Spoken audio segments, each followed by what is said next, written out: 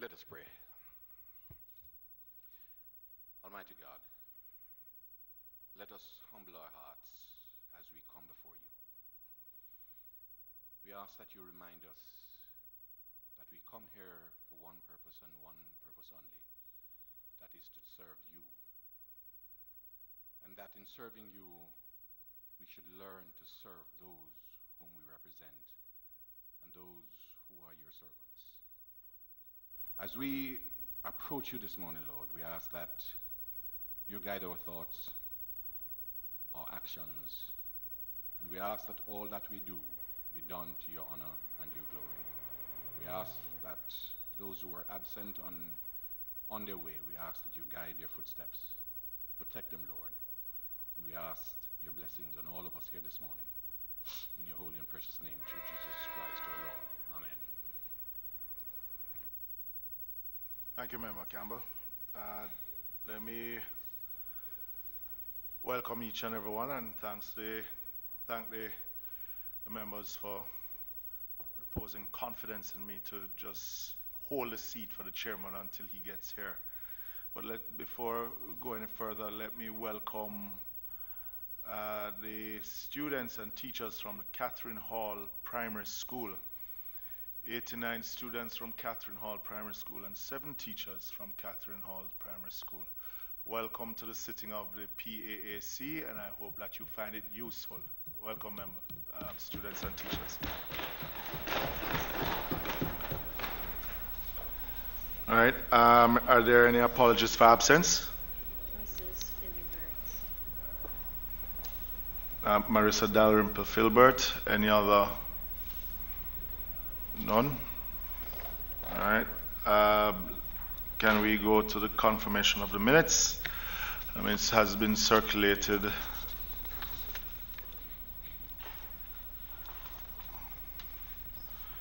Minutes have been circulated. Can we take the minutes as being read? By Member Stewart. Seconded. All right. Are there any amendments from the minutes? No amendments. Matters arising from the minutes? There are no matters arising. Can we move to item 7, which is new business? Can we ask the orderlies to bring in the Minister of Education, please?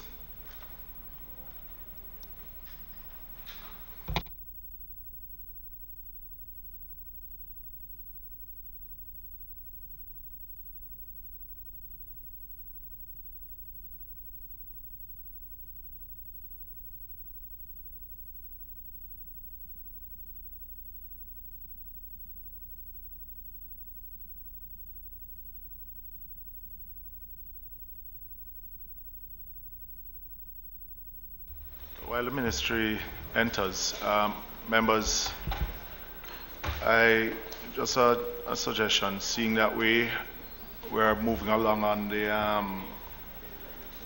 inviting various ministries and agencies, seeing that most of us as members of parliament have gotten a request from some of the agencies such as RADA and the national works agencies on farm roads and other road projects, would see it fit that we ask them for a report on the roads that are going to be done. Also the same from the National Works Agency. Is that, members? Yeah? Something that we should get a report so that at the next sitting we can at least start perusing those reports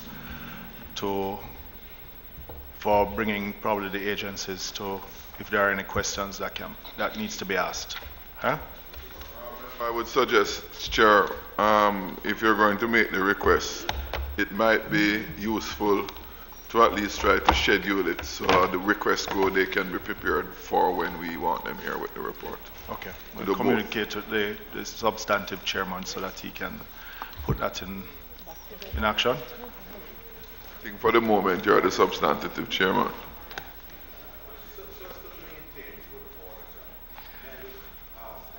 Can you use the mic, please?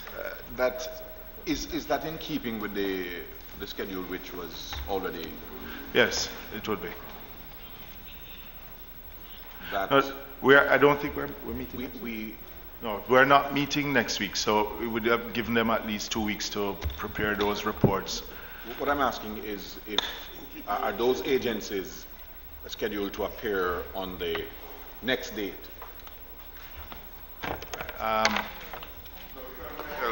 Chair, my suggestion is really in communicating with the agency about the report, Yes. which is one thing. Yes. If we could also determine where on the schedule Right. that they would be able to. That they will, and right. So what we're requesting advise right them now, accordingly. the reports, and then the clerk will then, when it being scheduled, will ask them to appear. Of that, Chairman, what I just need to, when we are making the enquiries, is this consistent with our mandate? Yes, it is. That we are seeking to establish Expenditure. what those agencies, what the expenditure is, and where they are along. Yeah. The But these are major projects that's going to be, because I think If I understand it clearly, Chairman, these agencies would have been given allocations at the 1st of April, and it is really for them to tell us where they are along the road. which is what the report is going to ask, the expenditure towards these allocations. What seemed to have been coming from your Chairman, is that they should tell us what is going to be done, when we ought to know what. No, because remember, when it is that they're here at the standing finance, they wouldn't have had a schedule of the roads that they're going to be, the farm roads that they would be initiating.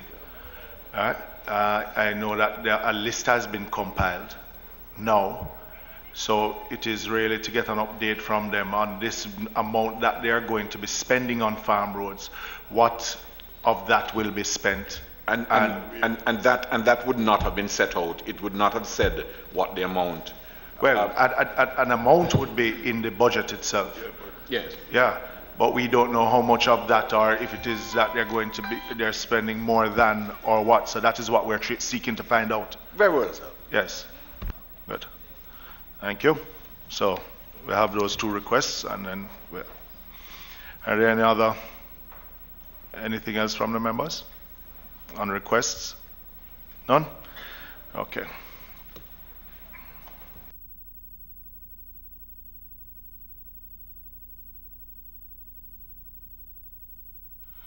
All right, let me welcome the Permanent Secretary and her team from the Ministry of Education, Youth and Culture, Youth and Information, right. This is probably your 3rd time here? Yeah, about 4th? Okay. It's a lot of, yeah. All right, so we're going to continue really the review of the report that you sent to us. And there are some issues. You have sent us an update on some information we had requested from the CMU. Right? Before you go into the reports here, there are a few issues that I wanted to raise. Read what was sent to us. I understand when I checked back with the clerk about the contract for both the consultant, overseas consultant, and for what's his name, the other consultant, Othniel Lawrence. I think that was, you might not have gotten in your file. I think there's a copy of his. Was it? It was a report from him. The report. Yeah, okay. but his contract. Because one of the things that came up that jumped out at me with what was the payment schedule, which is what we asked for Gail Campbell Dunwell or Dunwell Campbell. is that it is a 2-year contract, but an amount of, call it 15 million, has been paid out in less than a year. And what we wanted in what came from CMU was that she would be paid on submission of expenses, and there's a reimbursable to those expenses. But to be paid out $15 million in a year, her contract, to my understanding, started in January of 2018, but by February she was paid close to $50,000 US. Right? So if we could get a copy of that and of her contract itself. But what is of more concern is the issue which is now in the media of the CMU employing lawyers to somewhat, these are my words, frustrate the investigation of the FID. I understand also that the Auditor General's department is also having a similar issue in not being able to get documents from the CMU so that they can complete their investigations. But I'm interested in finding out what is the ministry's take on it, since the CMU falls under the Ministry of Education, and why is it that the CMU would want to frustrate an investigation like this? And is it that these lawyers are representing CMU or individuals who works with the CMU? Okay, good morning, Chairman, and good morning to your members. And just to say, we have the 5 institutions represented here. Edna Manley College for the Visual and Performing Arts is I think it is the 4th or the 5th institution, which would not have, only a little paragraph would have been in the original report which was submitted. I was told that the Caribbean Maritime University should be on standby in the event that you would need to speak to them. Some of the questions that you have asked just now are not questions that I can answer. So if we require them to be here, sir, then I will just do so if you will need to speak to them specifically about the contract relating to Gail Dunwell and in terms of the payments themselves, as well as in terms of the provision of the documents to the Auditor General. Now, Chairman, as it relates to the ministry's take on the matter, as government entities, we are to ensure that we comply with the government's rules and regulations, and we encourage our departments and agencies to ensure that we do that at all times. Just to remind us, sir, that the CMU is run by a council, and the council gives the directives to the president and its members in terms of the operations of the institution. And the chairman of council reports to the minister. So they have that kind of latitude and authority to ensure that they are operating the institution in accordance with government procedures. Just to say that the Ministry of Education, Youth and Information has complied fully with the request of the Financial Investigation Division as well as the Auditor General. We have provided all documentation and reports that would have been requested. So what I can do at this time, sir, is just to ask the President to join us so that he could further respond to the other specific questions. Yeah, but PS, the problem that I have is that it still falls under the Ministry of Education. And to the information that I have is that the University Council has been bypassed many a times by Professor Pinnock. I have information that he has again lied and deceived. Hold on. I'll give you a chance. Chairman, I think we may be going down the wrong path. in taking the chairman, where you're actually heading is down the road where you're making a determination that there lies. I do not know that we are actually in a position to make that determination. Say what you may be able to say is that information has been given to this committee which seems to be in conflict with something else. But I certainly don't want us to reach a point where we're making a determination. No, member, okay, because the information given to us in the first report or the second report that was given by CMU with what has been presented to us yesterday or was emailed to us by the clerk on the payments made to Gail Campbell, Dunwell Campbell, or Campbell Dunwell, would seem as if there are contradiction between both. Eh? But I am disturbed because even further that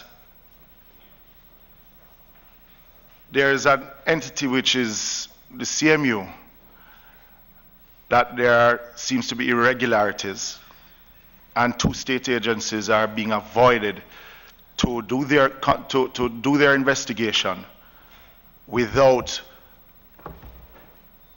the management of the institution blocking other agencies from doing their investigation. And I'm just saying is that where we may be able to go, Chairman, where we may be able to go, because the president of that institution and or his operatives will have to come before this committee. I am in agreement.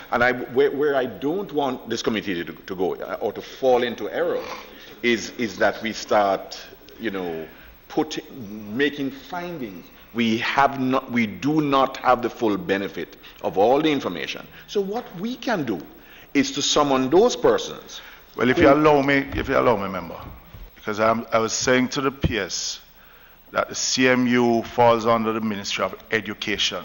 Be it that the council is there to oversee the institutions, the ministry itself has a responsibility. And I cannot accept what the permanent secretary is saying to us, that the council itself, that there's a governing body. At the end of the day, yes, they answer to the minister. But just on a point of order, Chair, ahead, please you don't lose your train of thought. The PS indicated that the CMU was on standby to be here for today. Could we just confirm or summoning him activating the standby arrangement while we have the other discussions? Not a problem. Chairman, I have contacted him and he has indicated that he's on his way.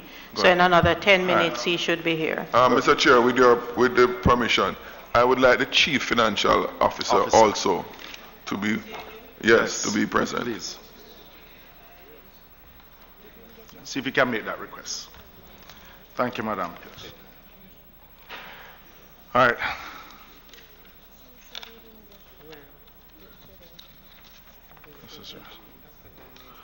All right. Thank you. All right. So until the president arrives and the team from the CMU, we'll go through the review of the other agencies within the ministry. Chairman, if you will allow me, sir, just to say who the heads of these institutions are, just by way of introduction. We have Dr. Donna Powell-Wilson, who is the Executive Director of the Council of Community Colleges. Dr. Damian Black, who is the Commissioner of the Jamaica Tertiary Education Commission. Mrs. Claudette Fletcher, who is the Principal of the Brownstone Community College. Miss McLean, please. Could you just let us put the face to the names? Okay, sir. So let me start again. So Dr. Powell-Wilson. And Dr. Damian Black from JTech. Mrs. Claudette Fletcher from Brownstone Community College. Mrs. Corinne Richards from Portmore Community College. Okay, sir. Dr. Nicolene DeGrasse Johnson the principal of Edna Manley College for the Visual and Performing Arts. And we also have support staff from the ministry as well as from Edna Manley College. So that's the team that we have with us here this morning, sir. All right. So we're going to start with the Council of Community Colleges.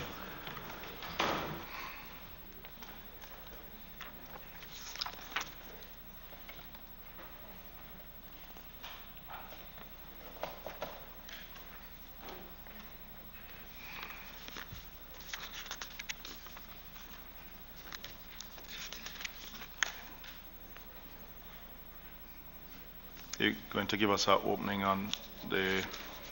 All right, so the Council of Community Colleges is the entity that is actually responsible for the oversight of the community colleges that we have within the country.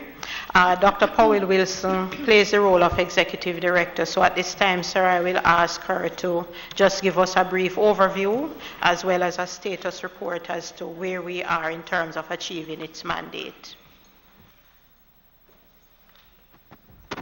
Good morning, Chairman. Good morning, committee members. Thank you very much, Dr. McLean. The CCCJ has responsibility to coordinate and supervise the work of the community colleges in Jamaica. Specifically, we do curriculum development and review, examination and assessment, awards and certification, and professional development activities for our institutions. As it is now, there are 10 institutions that we provide these services to. The CCCJ, through the curriculum department and the relationship with the institutions, would have developed several curricula over the years. So we have now approximately 21 curricula at the associate level and another 15 at the bachelor level. We also have curricula at the certificate level. We respond to the needs of the country. So most of our programs would be in the technical and vocational area.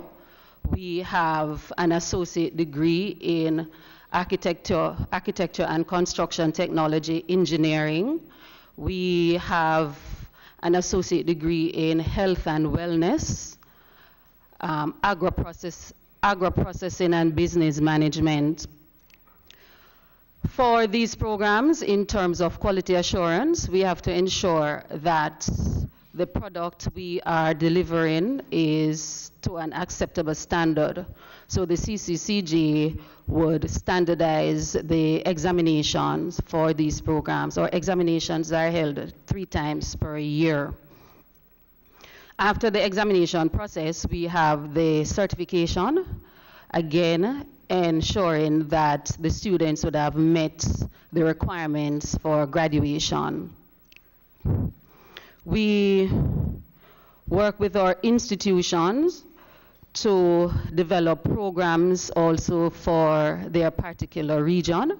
So we would have worked with, for example, Portmore Community College in providing some support in their curriculum for business process management.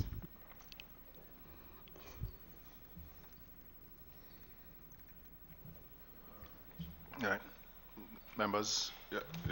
Just a bit of clarification for, in your working with the various community colleges in developing the curriculum in the various programs, those programs in the various communities, although you mentioned that like in the technical areas to meet national demands, but various parts of the country, different locals will have specific demands. Figure, for example, those in the North Coast area, the tourism sector, you'll have a greater demand for the skills relevant to that. They determine the programs generally now in the respective areas that they need, and then you work in tandem with them in refining those curriculum that they put together.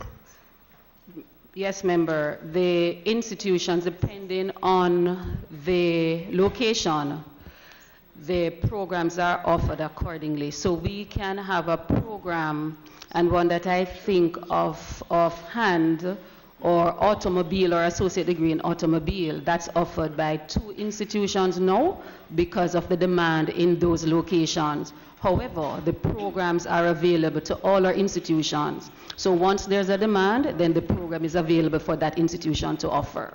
But I agree. The question, the core of it is that they're locally driven. They're locally driven, yes, sir. Member Stewart. Thank you, Chairman. Through you to the Principal, Portmore Community College. I have a concern there, Madam Principal. Portmore is known as a dormitory community. We have hundreds of thousands of people. Member Jackson can testify to that, living across there. But yet still we only have a small cohort of students attending, 2,200, almost to one of the high schools there. Why are you not attracting many more students to the great Portmore Community College? And secondly, your 2-year course, the fees are so high that almost higher than that which prevails at the University of the West Indies and at UTEC. What considerations are given to when implementing these fee structures? Sorry. Good morning, Chairman. Good morning, members. Member Stewart. To respond to the first question, why the student numbers are as they are? Well, for one thing, currently we're significantly lacking in space. We have a very small campus, the main campus, which we share with the Hart College of Construction Services. So although we have a small number of students, we actually, on the main campus, we're practically at capacity, meaning we can't take more students. In regards to the fees, the last time we did comparison with the fees with our associate degrees and our bachelor's degrees, we found that we were, in fact, at the lowest rung in terms of the fees that we're offering. Our fees are very affordable. Our associate degree fee is, I think, $150,000 per annum for the academic year, and therefore that would be relatively affordable in comparison to other fees. Our bachelor's degree, for example, in business administration, which is an accredited degree, it's actually perhaps less than half of what that degree would cost. And we know that for a fact because we have done checks with other institutions, and also because of the clientele that we have. Many of our students who attend that in the community college are students who they are, for example, part-time students are working parents, some of them are single parent, and many of our students also, their socioeconomic background would prohibit them, although they would have had a qualification, from going to other institutions. So I am not sure about the figures there. Thank you, Madam Principal. Just a follow-up question there, Chairman, if I may. What is your capacity there now as it relates to your space? Could you accommodate more than the 2,200? And at a time when the country is placing emphasis on education and training, why has the Ministry of Education sought to improve your capacity to train more students for the demands of the country at this time? I have started at Portmore Community College in 2015. And on taking on that responsibility, I know there has been ongoing discussions about the construction and expansion of the institution. I was given the documents for a piece of property adjoining to where the Hart College of Construction Services. So that was in place. In the discussions I've had with the Ministry of Education, that we have been working to put together a development plan so that we can look at what it is that we need, what type of space we need, what are the programs we would need to offer, and so forth. And that has begun. So we have started a development plan. In fact, if you drive along the Dyke Road now, you will notice that we would have cleared the section of the land that has been allocated for the college, and we are currently finalizing the development document.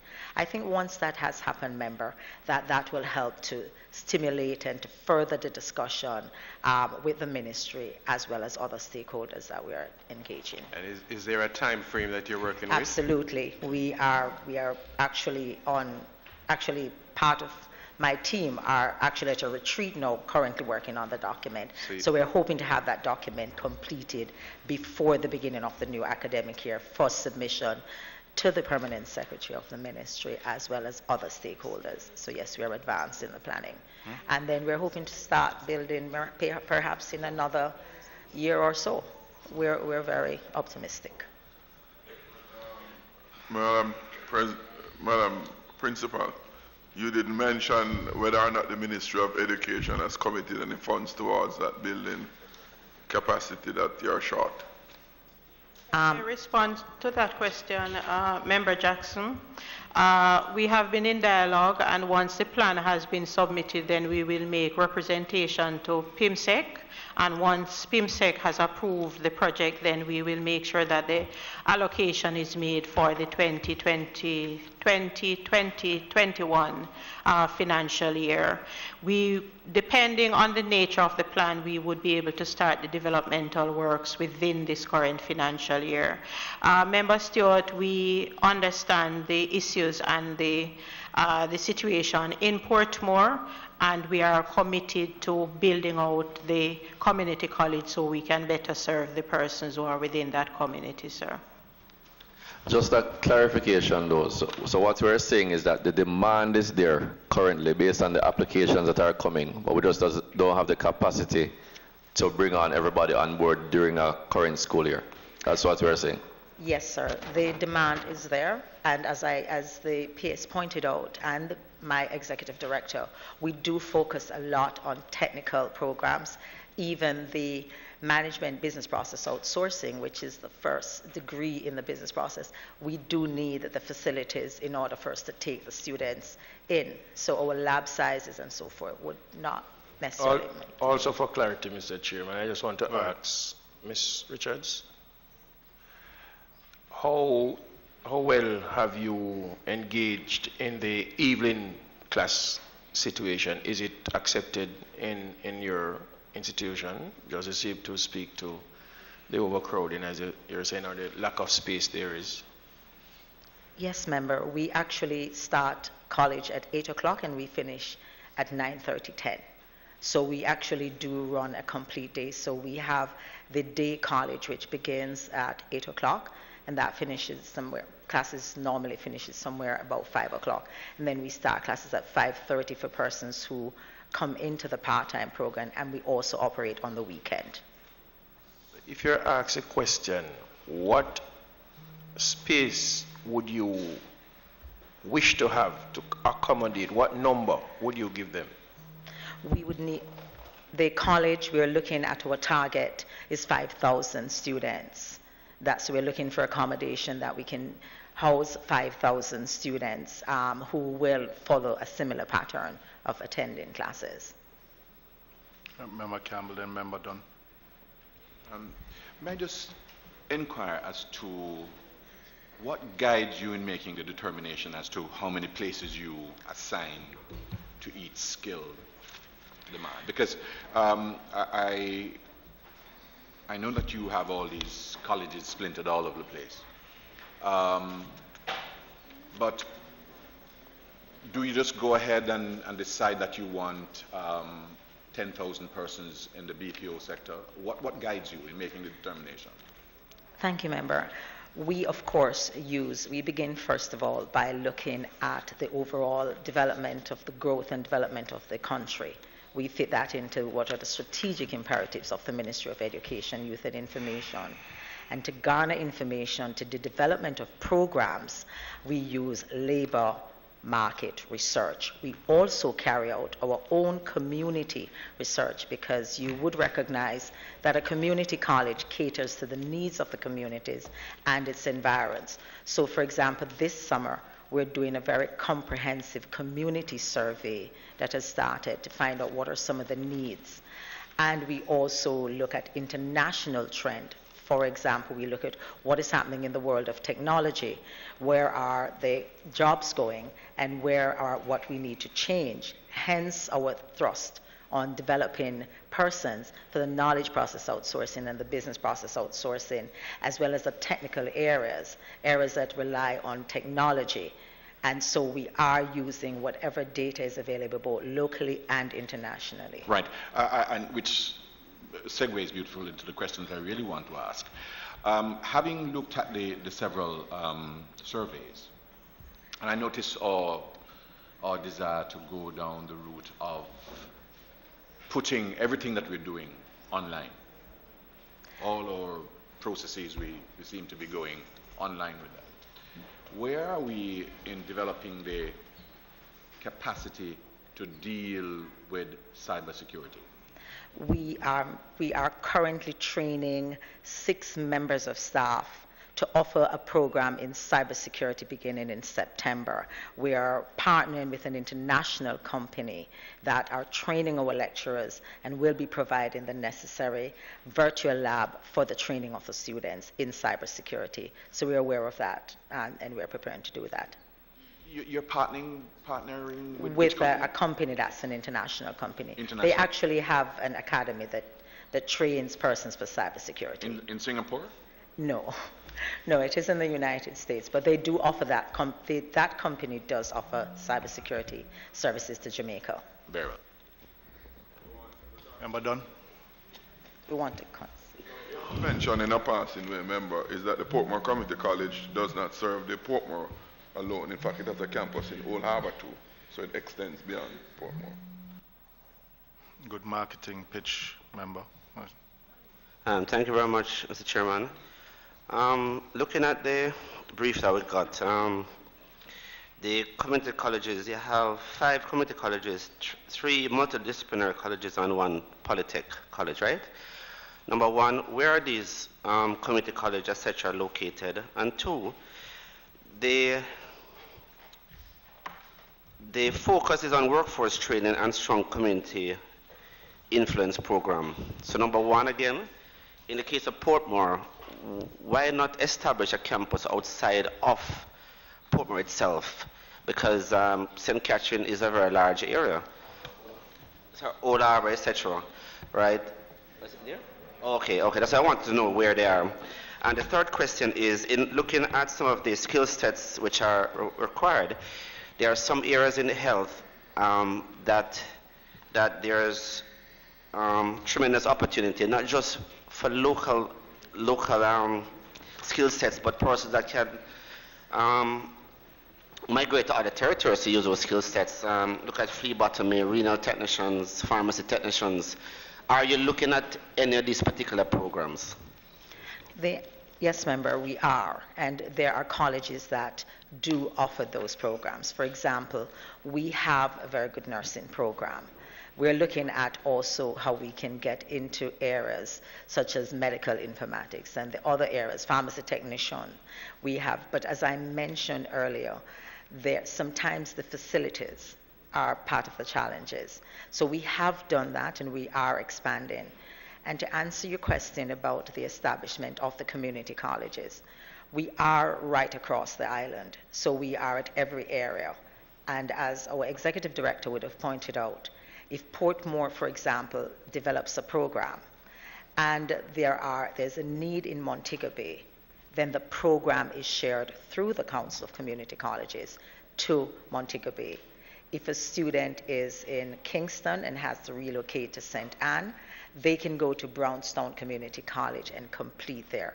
So because we're a network of colleges and we're spread across, we're able to share programs across the island based on the needs and in response to the needs. But I asked earlier, could you just for my probably just indicate where these colleges are, because I'm from Southeast St. Mary, and I'm not sure if there's any college all the way from St. Thomas, Portland, all the way into St. Anne. I will ask our executive director to...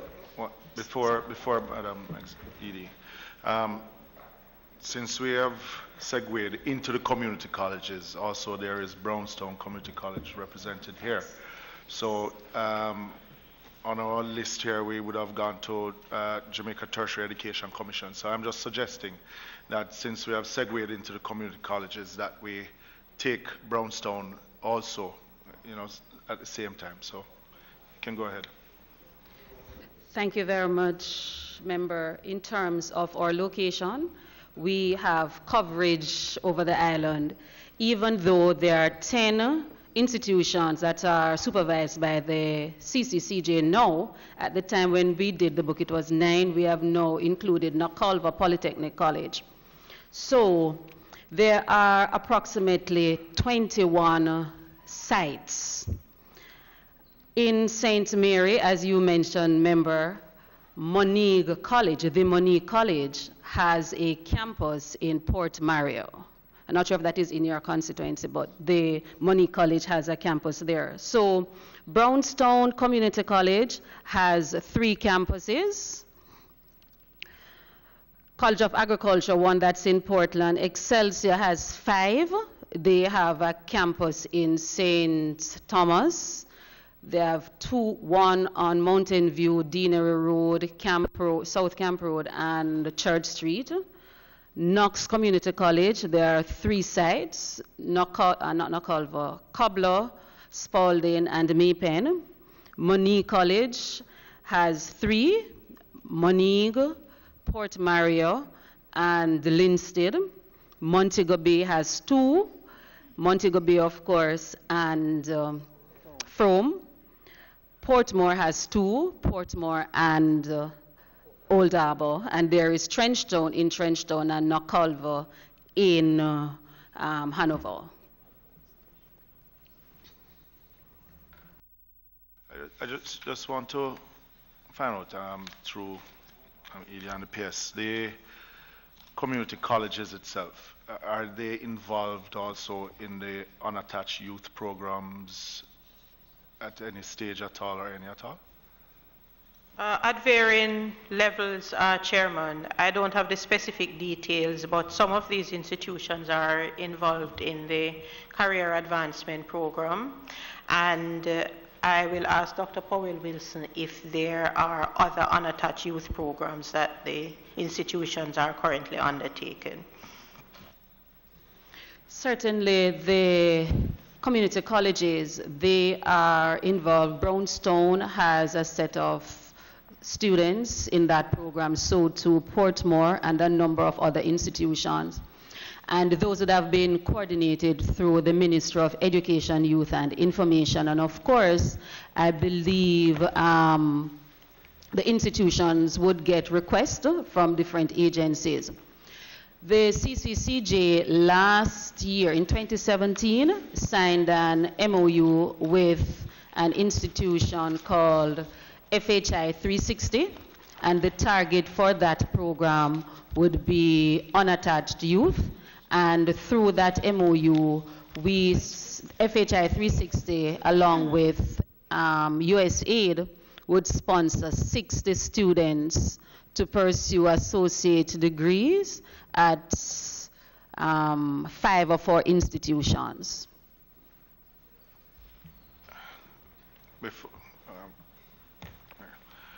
All right. Member. Thank you, Chairman. Just a little segue, since the PS spoke about the unattached youth program. I am having a challenge in my constituency where I launched a program on January 15th. 150 students, young people registered, and they were tested and they're raring to go. And we're being frustrated because some accounts cannot be set up. Could you speak to it as to why is it taking so long for those accounts to be set up for the students to get started and all of that? The program is really, really not moving apace, and the students are frustrated at this time.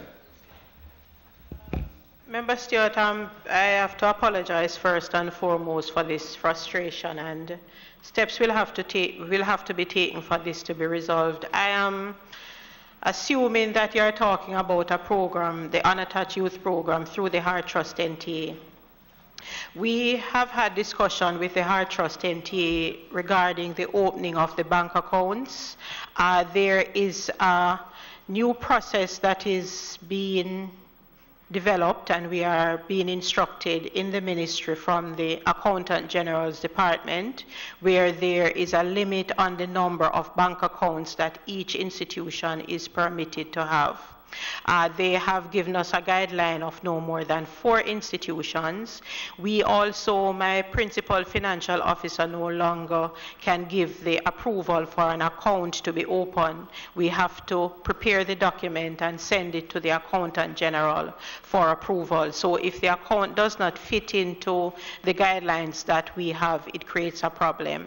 I have indicated to the Heart Trust NTA, sir, that we could actually look at using the accounts that were set up for the institutions that have an account for the Career Advancement Program, or we try to find a different arrangement in terms of how the funds are executed. I have indicated to them, or utilized rather, that we really should not prevent the opening of an account, which is a rule that Heart would have actually instituted to prevent them from starting the program. So what I will do, sir, leaving here, I will make contact with the managing director about this specific matter, and I will ensure, sir, that it is resolved and the students can be in training. Thank you. Member Dunn. Back to the issue of the community colleges and the program. Currently, is any of the programs internationally certified? And if no, are there any plans to certify them internationally with either joint MOU with universities in different areas of the world? Thank you very much, Member. The programs that are offered in the community colleges, the CCCJ programs, they are accredited by our national accrediting body, that's UCJ.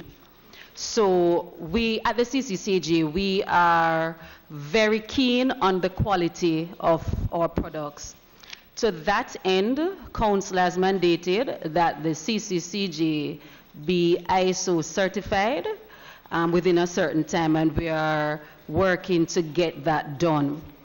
In addition to that, CCCJ has forged several partnerships MOU with institutions abroad, and those MOUs would see our students, would see those institutions accepting our associate degree. So yes, we have institutions abroad that would have, based on their accreditation, they would have accredited our programs.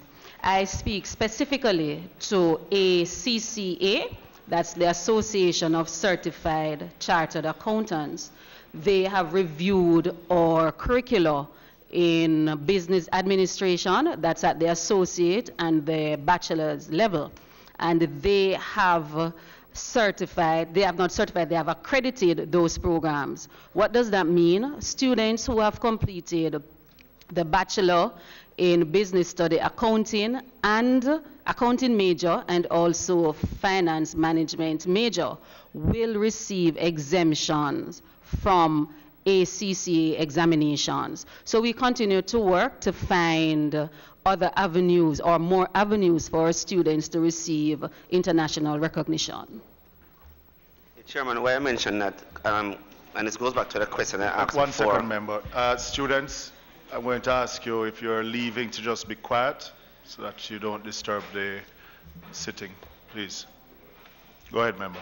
Chairman, I mentioned that it's a question I asked earlier about some of the areas you can look at in training, and you didn't indicate that you are actually offering some of those health-related training, because this is an industry which has far greater use rather than just in Jamaica.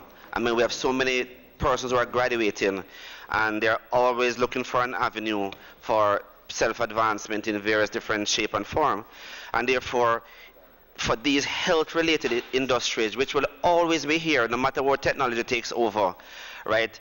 Once we can train enough and certify them for international placement, then I believe that we would be doing something for our people in Jamaica. So the question I'm asking is, these programs like phlebotomy, renal technicians, pharmacy technicians, etc., are you looking, if not so, looking at international partnership so that these certifications can have wider implications than just Jamaica?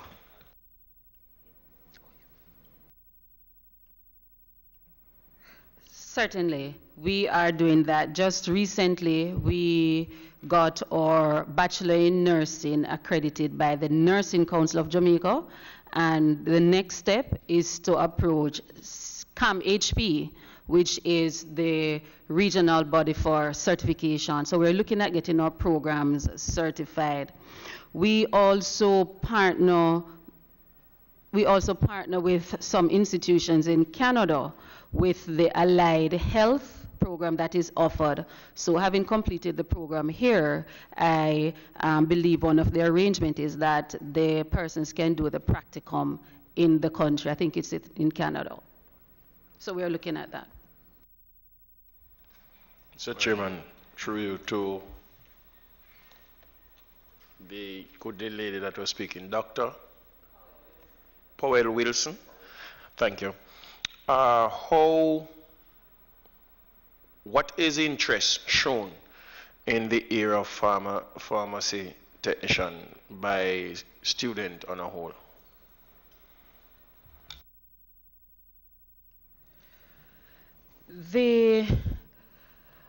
We have not received any request from the institutions regarding developing a program for that. But we continue to look at the labor market trends to see if there's a need for that program. We would have certainly received some feedback, some indication, but at this time it is not what would warrant a program to be developed. So we continue to look for that one in particular.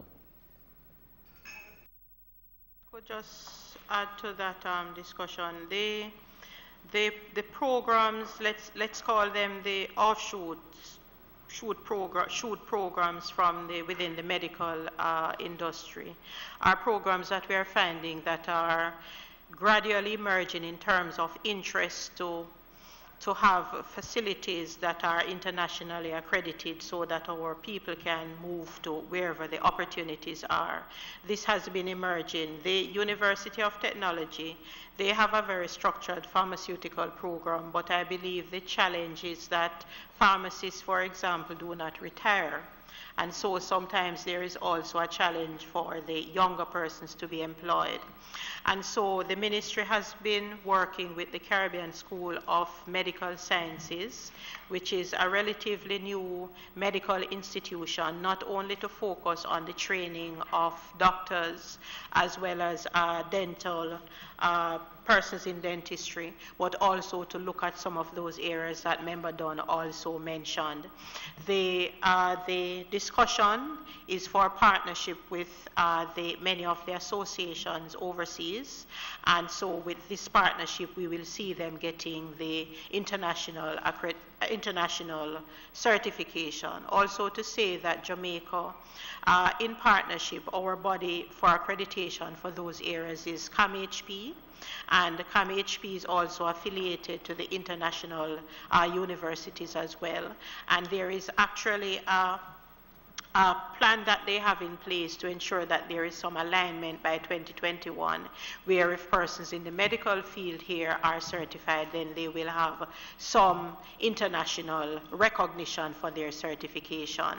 We are also looking to, which I know you would be interested in starting to offer some college credits on our high school campuses in the medical field so that we can boost the interest of our children in science and to actually align them to a particular career before they leave the grade 13 within our high school. So a part of the associate degree program that we are currently pursuing is to have some of those areas in phlebotomy, pharmacist, dental technician, hygiene, and so on. Mr. Chairman, I hear Dr. McLean, and I also understand where she's going, but correct me if I'm wrong, the pharmacy technician is a step below being a pharmacist. And what I do, several steps. Thanks, doctor. Therefore, I know, because I've heard it across the western belt of the country, that there's shortages of pharmacist technicians. And those are the person who, you know, assist in the pharmacies. So it has always been on the tip of my tongue to ask a question. Why is it, or if there is, it is not being promulgated enough so that it will encourage youngsters? So I can also start by becoming a pharmacist technician. Unfortunately, sir, I don't have the data in terms of the shortage, but what we can do is to get the information, and we can provide that at a later date. Also, what we will be able to do is to look to see where we can start those actually developing courses in different areas of our community colleges, so we can start building our young people in that regard. So one last thing, Mr. Chairman. I know, because I have been in dialogue with HART, if there was a written program, a written curriculum for the pharmacist technician, and they don't have it. So maybe if you can dialogue with them to get it done and have it offered, because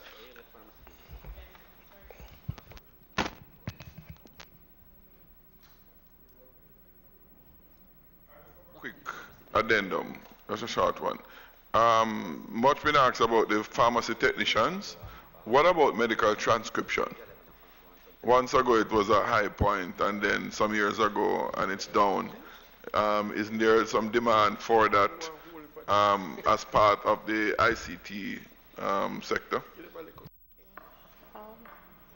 Dr. Powell Wilson will respond. We'll do a response to the previous question and then a follow-up. Thank you very much, Dr. McLean. The colleges, the community colleges, through franchising agreements, they are offering the pharmaceutical technology program that is offered by UTEC. So Brownstown Community College offers the first year of that program. That's a pharmaceutical technology. Portmore Community College offers pharmacy technician. That also is a Portmore Community College. That also is a franchise agreement with UTEC. What we do at the council, we try not to duplicate efforts. Hence, the colleges would try to franchise programs from institutions, programs that are available and where the needs are.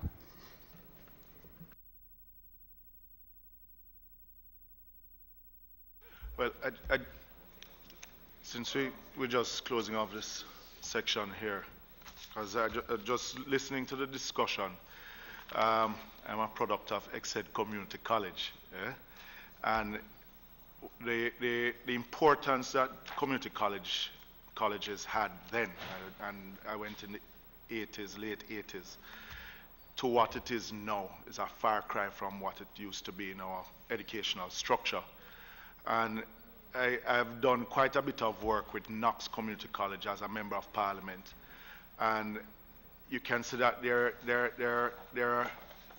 the synergy between probably the ministry, the communities, the community colleges again.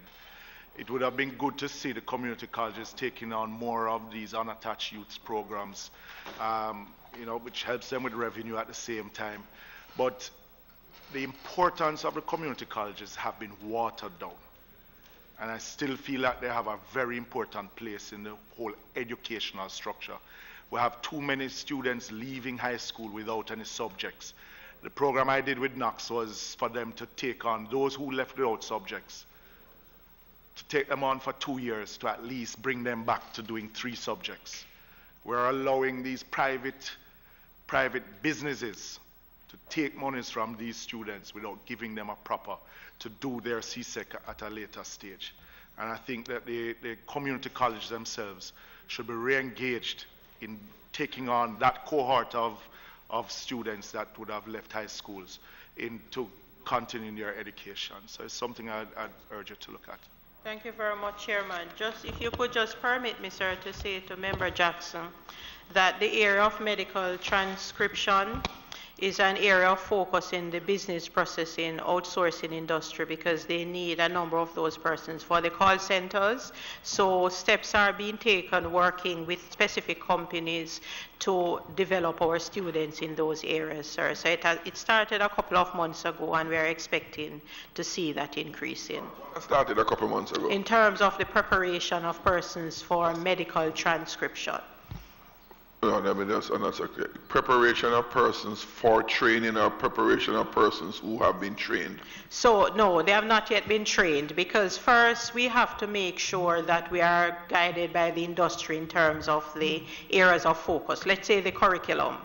And from there we move to recruiting the persons to be trained and the placement in the companies accordingly. So you have started the preparation. So we have started the preparation for the training. For the training. And when do you expect to have the training on stream? So we expect for the beginning of the new school year. September. We will start having persons in Which training institutions? for the industry. Which? We do this through the career advancement program, so we identify those institutions that are close to where the business processing outsourcing companies are. The request is mainly within the western side of the island at this time, sir. There's a lot of them in the corporate area, in the Kingston metropolitan area. Well, just in terms of the ones that we have started the dialogue with, but of course it is ongoing. There is a board that focuses specifically on the global outsourcing industry, and so we channel the discussion through that board and they guide us accordingly. As I suggest that you have a discussion with JAMPRO that interface with these entities to guide you in terms of the concentration. Because I know a lot of them are in the Kingston area and a lot of them are growing now in the Portmore area. Yes, sir. They also sit on the board, sir, and provide the data accordingly. Thank you, sir. All right. Morning, everybody. Yes, I'm sorry. Thank you, Member Phillips, for chairing. Member Dunn, I want to make a brief intervention. Yes, sir. Thank you very much, Mr. Chairman. If you notice, I'm on this thing about international certification, right? And I know the premise of the community college is that you're locally driven by the needs of the communities, right? But, I mean, I believe in the global context in which we're living now, and with the advent of BPO and all these services that are required by these international organizations, I'm not sure if you have done it already or CCJ has looked at it. You know, what is your 5-year plan? What is your 10-year plan? And I believe that plan should take into consideration the international component and certification and not just local driven issue anymore. So I'd like to know if this is something under consideration and what is your 5-year plan looking at? I mean, Dr. McLean mentioned about in the medical transcription area, and that you're driven by the needs of what is happening. But these are new and emerging areas that has vast implications for employment for a lot of persons. So what is this plan, if you do have any, and is there any steps to move away just from local issue to internationalize what you do at these community colleges? And this will also increase the status, Dr. Wilson, of the community colleges. Thank you very much for that, member. The CCCJ has just recently received, was inducted into this honor society Phi Theta Kappa. For that to happen, the institution Phi Theta Kappa would have had to examine our curricula to ensure that it is in keeping with their international standards.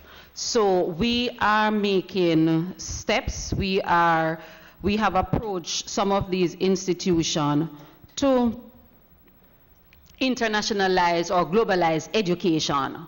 So Phi Theta Kappa is one. I spoke earlier about ACCA. Some of our institutions, through the Ministry of Education, would have received the American Hotel and Lodging Education, which is another international certification.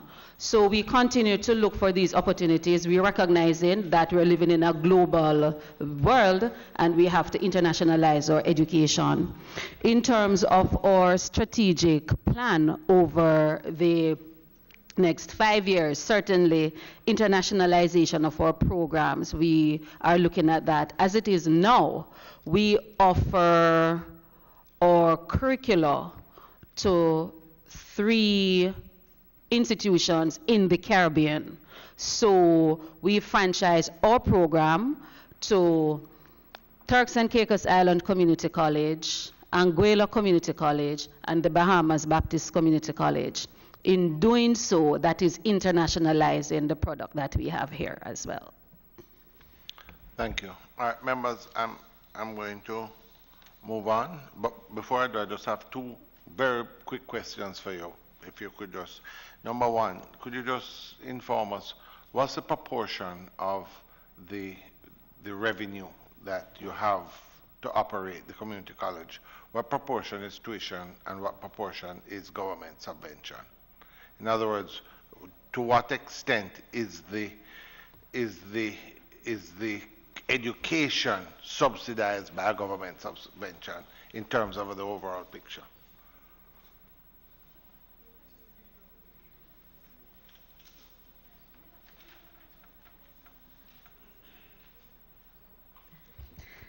Okay, the CCCJ, as an agency of the Ministry of Education, Youth and Information, we receive a subvention. And that subvention... No, I'm not talking, I'm talking the community colleges. The colleges in general. In other words, a community college, what percentage of its operating expenses, its total revenue, come from government, and what percentage come from tuition? Chairman, we have 2 community colleges here, and I will ask them to just speak in terms of the percentage as it relates to their specific institution. Right, just so that we can get an idea, because I suspect they would be close together. Just to say, sir, in terms of, if I should just, for example, the ministry currently provides 279 million to Portmore Community College and 251 million to the Brownstown Community College. Beautiful. And this actually assists me with the payment of the Yeah, staff but and establishment. it's a cost, it's a subvention. So how much do they raise, each one of them, from tuition? Right, so I'll ask Mrs. Richards and then Dr. Fletcher to speak on that. Morning, Mrs. Yes, as PS said, Chairman, the salaries of full-time staff are paid through the subvention. That's 259 million right, for you. And that is approximately 1/3, from the figures I'm looking at here, approximately 1/3 of our operating costs. So tuition, how much do you get? 750 million roughly. We from get, tuition? No, sir. Our tuition, both part and full-time, is running into somewhere a little bit over 400. So hold on. So if that's 400, so you're saying 1/3 of it is... No. The fees, the salaries, the tuition is approximately 400 million, and then that would be added to what we get to the subvention. Right, which is about 7. So your total operating costs are about 660 million? About that, or around right. About so that. Basically what you're saying is that about 250 million is the government subvention and 400 from tuition. So it's a little over 1/3 of it is the government, and 2/3 would come from tuition. Right. All right.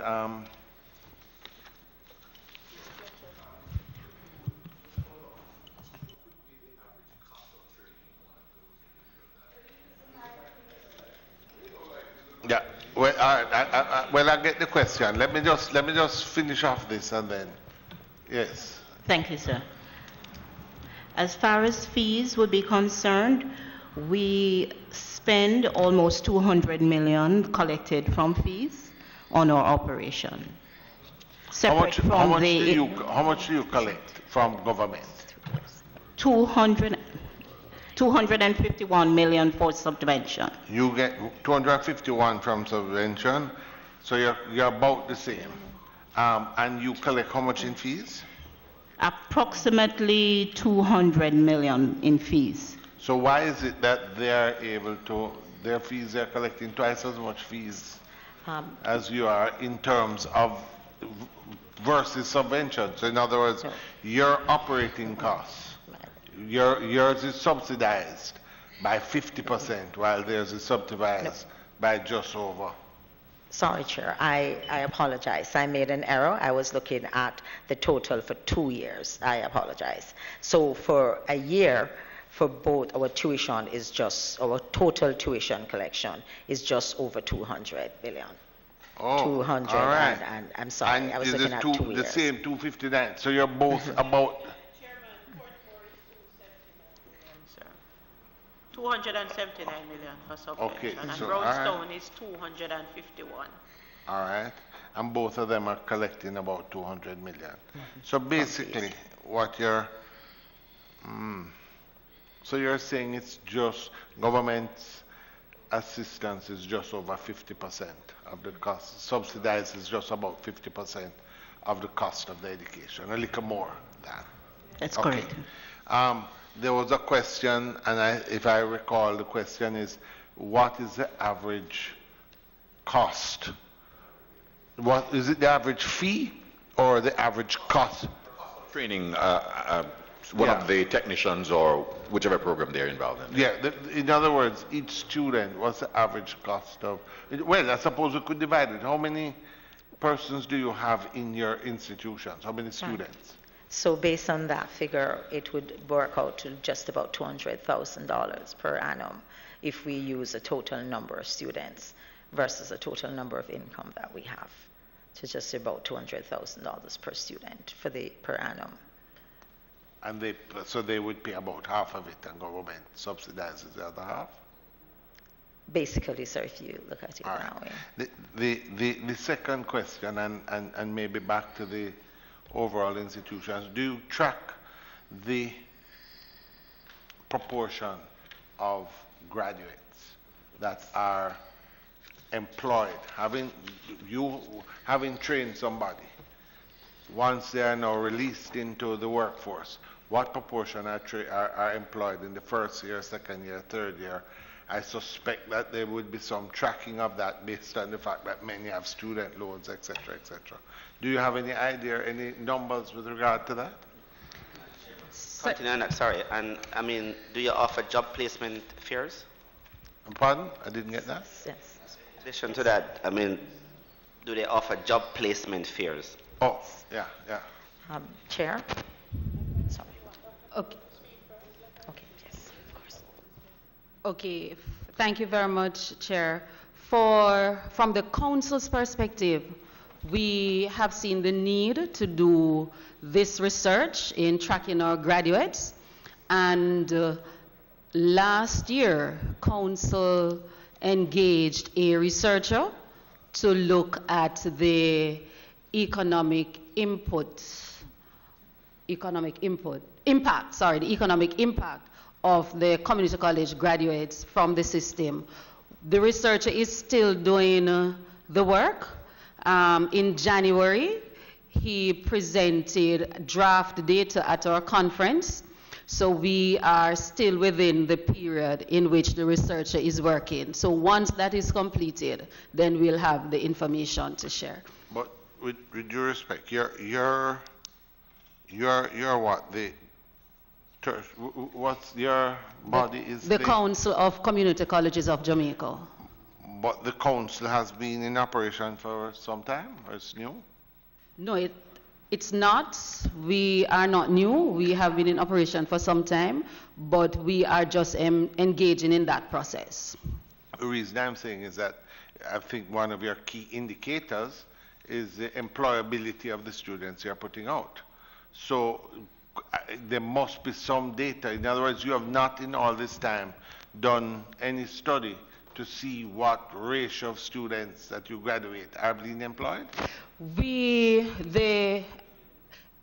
In 2015-16, JTEC, that's the Jamaica Tertiary Education Commission, did a study of the community colleges and the impact. And there may be some information there which I'm not remembering, but we can have that available. You know, quite frankly, I must tell you, sometimes we do these studies, and I'm very grateful. I mean, I'm happy that you're doing a study on the impact of it. But I think far more relevant to us are these programs the right programs? Are they having the results we want? Are the persons being employed? And I think that wouldn't be a difficult thing.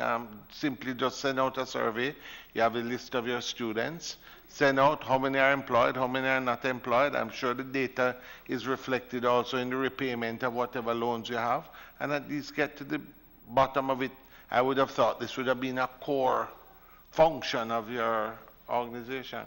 But how long do you think it would take you to get some information like that to us? The study that was done by JTEC, we have that, so that we can share with PSR. Sure, and let me be frank with you. I mean, sometimes we get these studies, and when you go through the study, you don't really come out with the answer to the question that you ask. I'm sure the committee would prefer to just, we'd love to get that, but it may be good if you could just tell us, if you can distill it, you know, in year 1, year 2, year 3, what percentage of our students are being employed, because it will guide how we pace, how we treat with the community colleges. Yeah. But Chairman, maybe Mrs. Richards, Portmore and Brownstone would want to speak about the specific data that they keep. Oh, they may have it. Yes. Yes, excellent. Go ahead. Yes, Chair. Yes, Chair. It's not working? Where's the? Oh, yes, please. Yeah. Yeah, push on the mic a little bit. Just, no, in the base, yeah. Okay. All right. Just to say that we do what is known as tracer studies at the college. So we, through our student services department, and we have a placement officer. So when the students have completed, they are placed to do work experience. And for the most part, the data that we have, beginning with the full-time students, the more than 50% of our students in the last report that I saw would have gained employment. But we are continuing. In regards to the part-time program, that is over 90%, because there most of the students would be employed to various They're really just doing some further education. And so therefore doing further. But what we have been doing is looking at the students as they progress.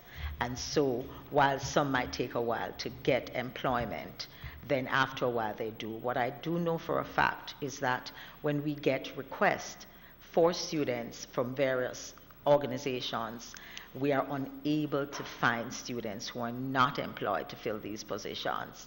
So that's where we are. So what we're doing now, we're looking at how we can ensure that all the data is put together and available. Well, I think maybe Anya should share it. I think what we would like is sorry, Ms. Fletcher, are you, yes, do you have a similar experience, or do you have a That's different? correct. That's correct, Chairman. Could we please, if you could, just do a report to us? I think it may be good in our report to Parliament for us to be able to indicate what we see as the level of effectiveness. And I would suggest that moving forward, that this be an integral part of the analysis of these community colleges and the programs. Yes, there's a, yes, Dr. Black. Thank you, Chair.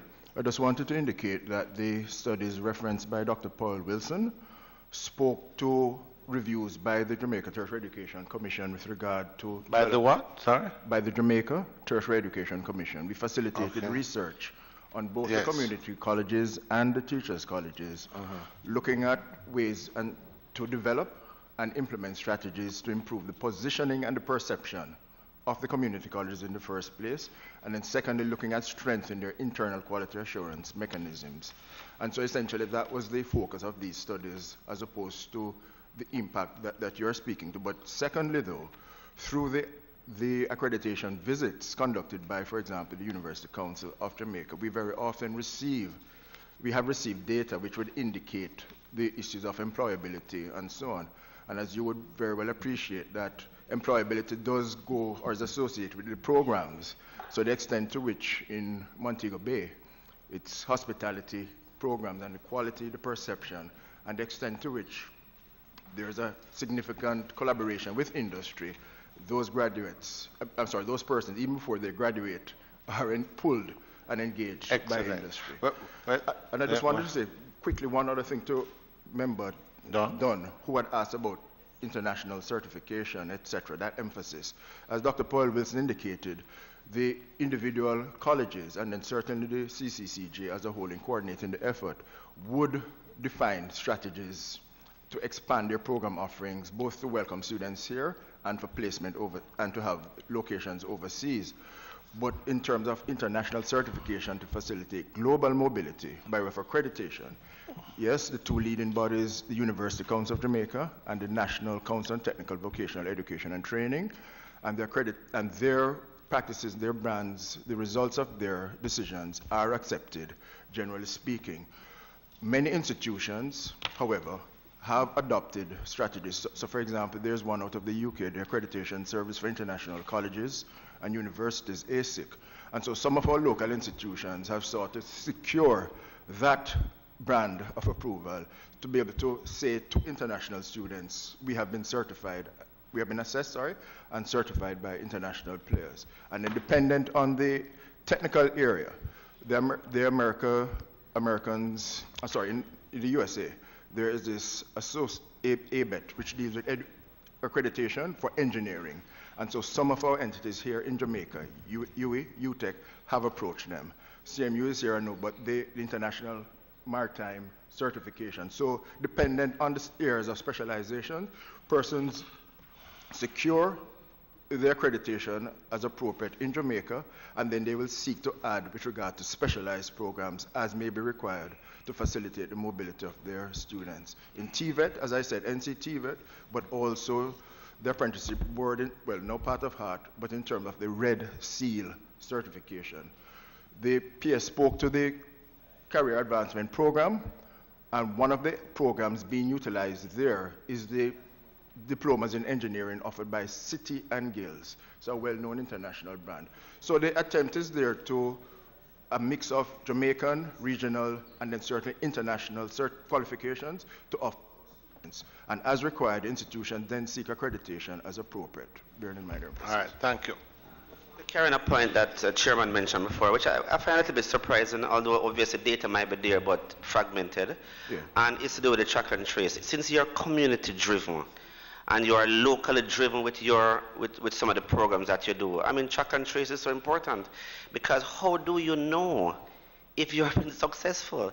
And how do you know what adjustments need to be done to the programs, right? And so I'm agreeing with the chairman on this particular point. But what I also like to see, Chairman, if they could also supply us, Chairman, if they could also supply us with your 5-year plan. I would like to see that 5-year plan for community colleges in Jamaica. And where are we taking this? What is the next level that we are taking this organization? All right. Absolutely. I'm going to move on now, but just before I move on, Dr. Black, just to let you know, I'm a firm believer that information is power.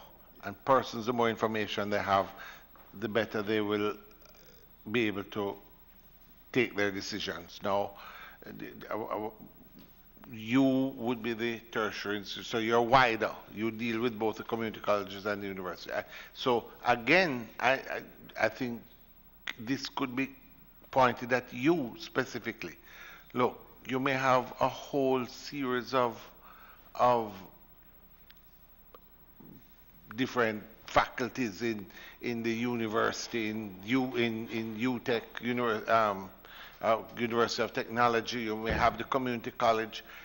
I believe that impact studies are great for the ministry and its technicians, but quite frankly, if I know that if I study law, in the first year I have 30% chance of getting employment, but if I study engineering I get 80. Or if I study sociology, I have 50, and if I study psychology, I have 90. It will guide my decision, and I think that these studies are not just for us in this room as policymakers to do as we feel. I think that this information should be done by you, taken public, put on the websites. Your website now would have more credibility than, say, with respect, maybe Brownstone or Portmore or University of Technology, because they may want to sort of push their programs. But if you are saying, do this, do that, if I want employment and I have a choice between 3 or 4 things and I find that this is the better one at this time, it helps my judgment. So I believe it's incumbent on you and your organization to do these things, simplify them. Just answer the basic question: how is the employability of these programs? List it out so that young people trying to make a decision can go to our website and say, this was useful for me. All right, members, I want to now move on.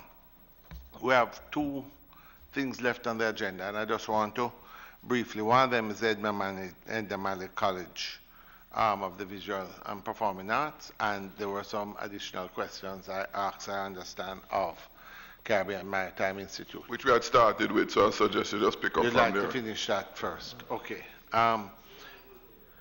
The Caribbean Maritime Institute, I really, so some questions were asked. I was not present at the time. Could they be repeated then, please? Thank you, Chair. Since I'm the person who had posited those questions and Professor Pinnock is here. Chair, we got a printout of the payment. We had asked about the payments made to Gail Dunwell Campbell. Is she Dunwell Campbell or Campbell Dunwell? It's Campbell Dunwell. Campbell Dunwell, all right. Well, 2 things, Prof. Are these all the payments that have been made to? The payments. You see 2 columns, one is payments and one is receipts. Yes. Yes. So these are all the payments that have Yes, been made to her? Yes, sir. Yeah? And this says that it is in US 114,722. That's correct. Equivalent, call it 15 million Jamaican dollars. The second question that I'd ask then is, in your schedule of consultants to us, it says that her remuneration is given by reimbursable expense contract, payment made on presentation of invoices. Can you explain for me?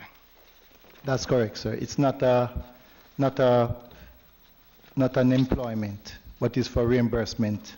And you see the 2 columns. One has to do with the monies that you receive, which is 3 times the amount on the other side. So, for example, there will be meetings or stage an event for CMU and, to raise money and so on. So those are what we'd pay for. So you're saying that by your submission to us, that between her first invoice date was the 3rd of January 2018 and her contract with the CMU started when? The contract, the official contract started the 12th of January, but it goes back before that because you'd have to put things on the ground. In other words, we would not have entered into a contract until we were sure that monies were actually coming in. So that was why we dragged it to that stage. So if I am to go by her remuneration agreement between the 3rd of January when she submitted the first invoice to the 1st of December 2018, she would have been paid $15 million Jamaican. So you're saying that those were reimbursable expenses? Yes, sir. Huh? Yes, sir. All right. Chairman, I have a copy here of an agreement for services between, and I can share it, between Gail Campbell Dunwell and the CMU. Item 5 states compensation for services provided hereunder. Consultant shall be paid the sum of United States $155,000. So that is the maximum. That is the life of the contract. For yes, 2 years? Yes, sir. So you would have paid out $114,000 of that within the first year of her contract? Yes, sir. Because, as you know, it takes time. You have no, to. But the reason why I asked you, because you said that she's paid on reimbursable, but the contract itself now is saying that she has the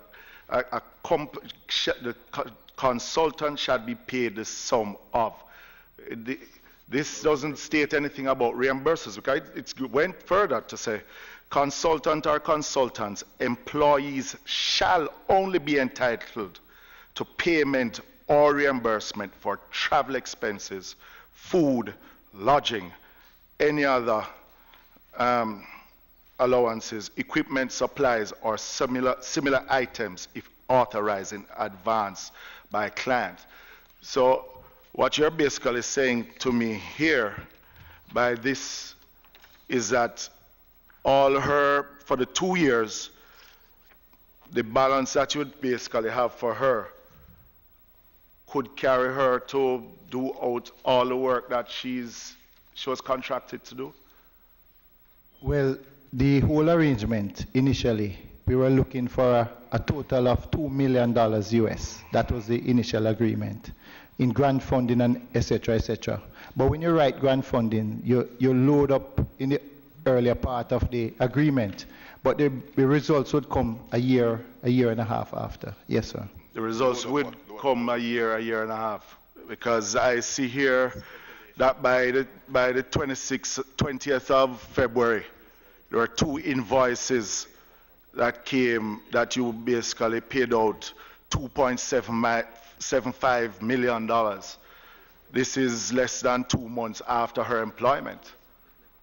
Yes, sir. And the 2 invoices are the same amount, having the same date. Yes, sir. That's correct. Because what I said before, you'd have to sow the seeds. Many of these projects would have started from 2017. But we would not have entered the agreement until we were sure some monies would start to come into CMU. I'm not following you there. All right. Well, to get grant funding or to raise money, you'd have to get in people's budget and everything. So those were started from the previous years. So what I always look at, and you said, sir, and you're correct, because having gone into a university, what we get is less than 29% of our revenues come from the government. So I had to hit the road early to see how I can get funding from everywhere. So I had to jump at it, and whoever had funding, I just had to rush. So this is what presents you, sir. So, but my litmus test is always, I must collect more than I pay out. But here, I also have in my possession, as you said, that the only payments that have been made to Gail Dunwell Campbell, which is what is given here. But I also have a copy of an invoice from the said person dated February 18th, so well, 20th of February 2018 for the amount of $70,000 US. It said submitted for approval. Was this?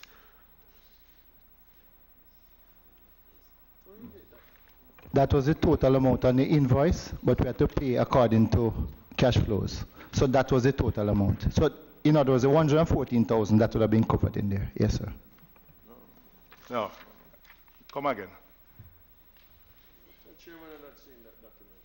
No, you can get a copy. I have no problem. You don't have it. Orderly, can you? Yeah, get a copy. Okay. Get some copy. So,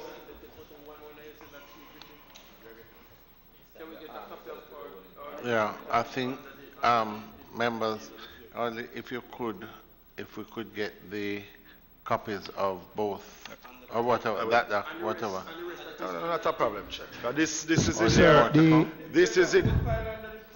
This is in there. The file submitted by CMU. So the invoice is actually, if you look at the dates of the 20th of February, those have been part payments of the said invoice for the 70,000. So this, yeah, but this here says invoice 20th of February. So how many invoices for the 20th of February? So there's a one invoice for the 70,000, but what we put here is the actual giving you the payout of the bank. I'm sorry about that. That was not properly written. The chairman, well, I bring this up because there seems to be the tardiness of even their accounting practices. Because I still can't see how you're going to pay out a 2-year contract and pay out 90% of that contract within the first year. And then you're telling me that you're going to see results coming a year and a half, when I'm sure that she has work to do. Because I also have here payments scheduled for Gail Campbell Dunwell, which is stamped by the Maritime University. But the figures on this, Chairman, are completely different. One is showing payment of 15.4 million, while this is showing 14.9. Mr. Chairman, on a point of order, sir, please. And the payments, hold on a man, you can ask a question. But I can't follow the situation, Mr. Chairman. I have no document. I'm going to let her so allow her to go and come back. No, please. All right, let him ask his question, and then I would ask. I can't give it to he can't ask. We're giving up. Could we? Look. No, that's not. Could you give that one to the clerk? Sure. Let her photocopy that, and as soon as you are finished, you're exactly. Thank you. Proceed. Who is Doreen Miller? We got instructions for a few invoices to be paid and an account for Doreen Miller, sir. That was on the instruction on the invoice. From who gave you those instructions? Mrs. Dunwell. And 3,853,500 would have been paid out to Doreen Miller? That's correct, sir. And a balance of 11,604,750 paid out to Gail Dunwell? That's correct, sir. Chairman, if my memory serves me well, in media reports, this Doreen Miller was someone employed to the minister, the then minister. Oh, in what capacity? It was household helper to my. Oh, there. Chairman. Oh, there. I asked these questions as my previous question to the permanent secretary. Why is it at this point in time that, as media reports have given it, that there is a reluctancy on behalf of the CMU to cooperate with the FID and the Auditor General's Department in providing documents? Sir, and let me say it categorically, there's no such thing. We got a court order, sir, without an affidavit. And the lawyers among here would know that is an And the irregular reason why you process. got the court order is because there has been reluctancy. And that is not true, because the documents that they have asked for, 95% of them have already been supplied, either by us or through the Ministry of Education. Sir, this thing borders on becoming Let me ask, personal. this has become what, sir? Excuse me? No, I'm just saying some of it borders on becoming personal. Personal. You know, that's not from this house, sir. No, but the reason why you keep coming back here, Prof, is that no, because if there are more information to show, well, no, Chairman, please can you they've all protect, gone protect me. to be photocopied, and we will have the information. Okay. Please. So each time I take them out, you can get a copy. No, but, well, but Professor Pinnock came here and said that there is a contract with reimbursable expenses to Gail Campbell Dunwell. And I have produced where the contract doesn't speak about reimbursables. Right? So to me, Chairman, that each time Professor Pinnock comes to the committee, you know, you're going to wait and that way yielding. No, each time Chairman, I think we have Member Phillips ought to be fair to us. Go ahead. Go ahead, Member Campbell. I'm saying this against the background that I've asked a very simple question as to whether the documents he's relying on, which we don't have the benefit of having, are they original documents, so that when they're being put to Professor Pinnock, can he say that they're the same documents which are originated from Member Campbell, right? It has been please. It has been patently clear to me so far that every question that Member Phillips has asked is the same documents. Please allow me, the same documents that Professor Pinnock has been relying, and he has been answering all the questions. I would ask you, fairness, Chairman, demands fairness. And I'm saying, we have how many members of this committee? So and how is it can that reside solely in the hands of one member? So I've made the point. We have indicated that all the documents. And may I just remind you that your position is as chairman, and you are descending into the arena which is not in keeping with good practice. Chairman, since I've moved on to the issue of CMU employing 3 lawyers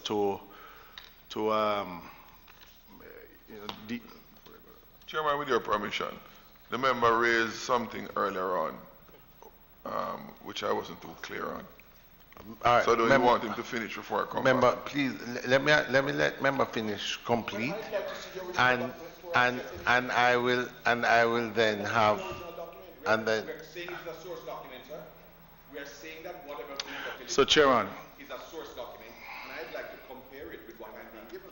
But what I would like to find out from the PS, is it normal that an agency like the auditor, such as the Auditor General, or in this case, the FID? No, member, please hold on a second, Member Phillips. Member Jackson, Member Clark, please allow Member Phillips.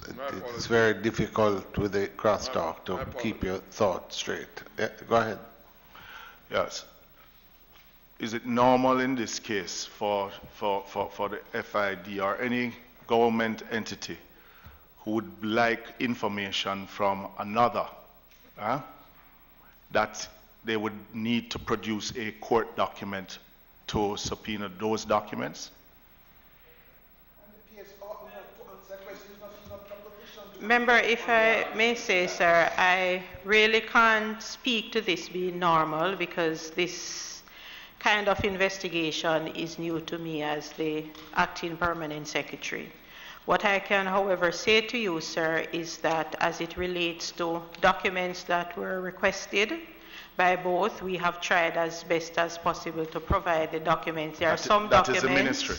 and there are some documents that were requested from CMU for the investigators as well as the Auditor General that we had to get from CMU, and they complied on a timely basis, and those documents were provided. So the court order actually came to my attention as a surprise from CMU. CMU actually sent me an email to indicate the documents that were being requested. Some of those documents have already been provided, sir. So what would drive the FID to reach to this stage? Well, sir, let me just say this. Over 600 documents have been requested, and up to yesterday, only 61 were outstanding, of which we are getting most of them today. I made a statement, and I'll say it very boldly. Some of this borders on being personal, and some of it, I say, could tantamount to harassment, sir. By? I'll leave it there. No, but all right. One more, but go ahead. Just one more. Phillips, you want to do your one, and then. All right, Chairman. Because it's related to this one. All right, Chairman, before I I move bet on good to- order. I don't want to go to something else. I just want to. All right, Member Jackson. Then I have Member Paul. I see raised his hand in the back. Two things. The copy of the contract that Professor alluded to, that my colleague read. First, compensation for services provided here under. Consultant shall be paid the sum of United States $150,000. Consultant or consultant's employee shall only be entitled to payment or reimbursement for travel expenses, food, lodging, any per diem allowance, equipment, supplies, or similar items if authorized in advance. I saw nothing about, you said it was a $150,000 cap. It didn't, Yes, sir. I mean, cumulatively it will not exceed 150,000. That's correct, sir. That's correct. Okay. It never say that here. My other question though, Chairman.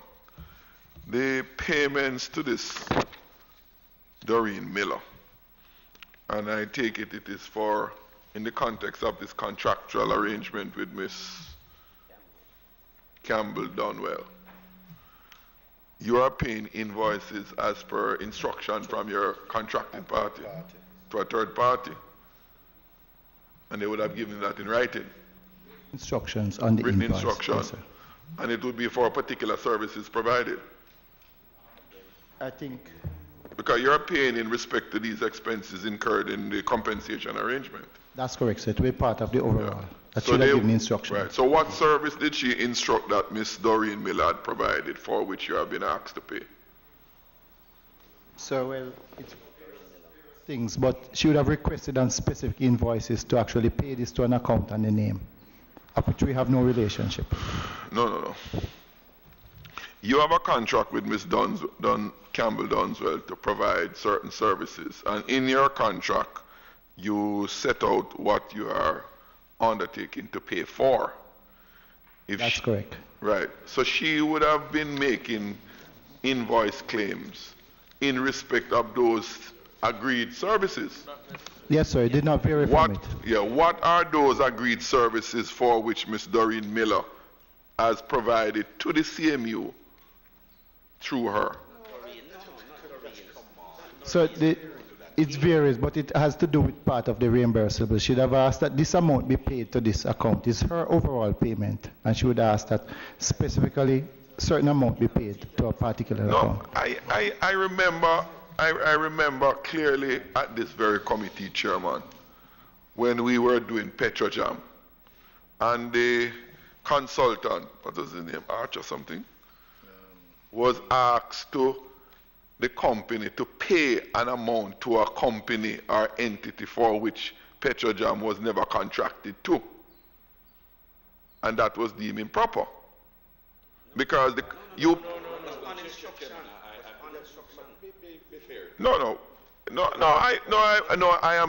I just need some guidance.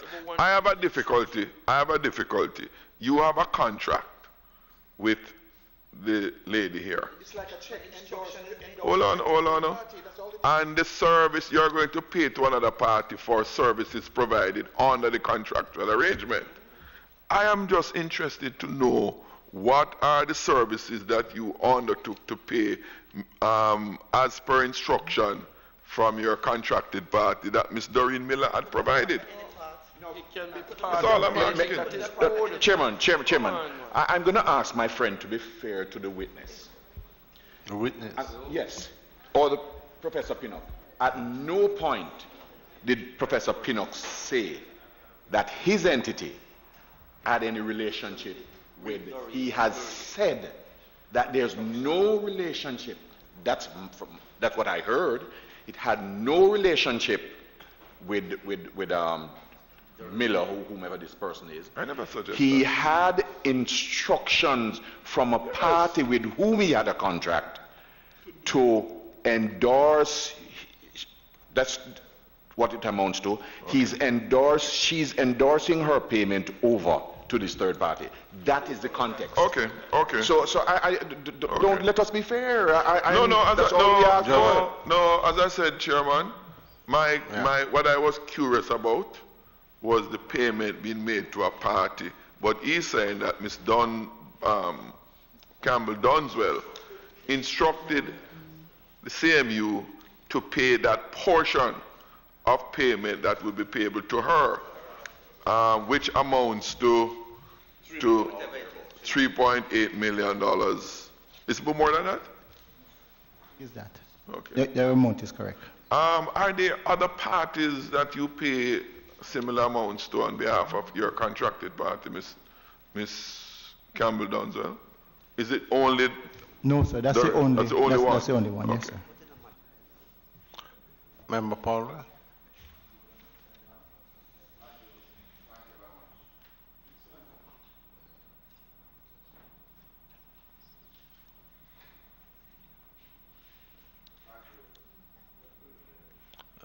They might have to get closer. Try. All right. Chairman? Yeah. Okay, good. I just wanted to follow up on the issue of the payments to persons other than the contracting parties. I just want to make sure, Professor Pinner, that in fact the one payment to Ms. Miller was the sole payment to Ms. Miller. It's about 5 payments, sir. Five. She asked for 5 different part payments to be paid to. To be paid to Ms. Miller? Yes, sir. So Ms. Miller would have gotten 5 checks? Yes, sir. Totaling? That's 5 or 6. This is 9 checks, 3.853 million. Right. That yes. All right. And P.S., just to recall for us, because this consultant was also employed to the ministry, being paid a set amount. Would you have any experience of such similar requests being made for another person to be paid instead of the contracting party?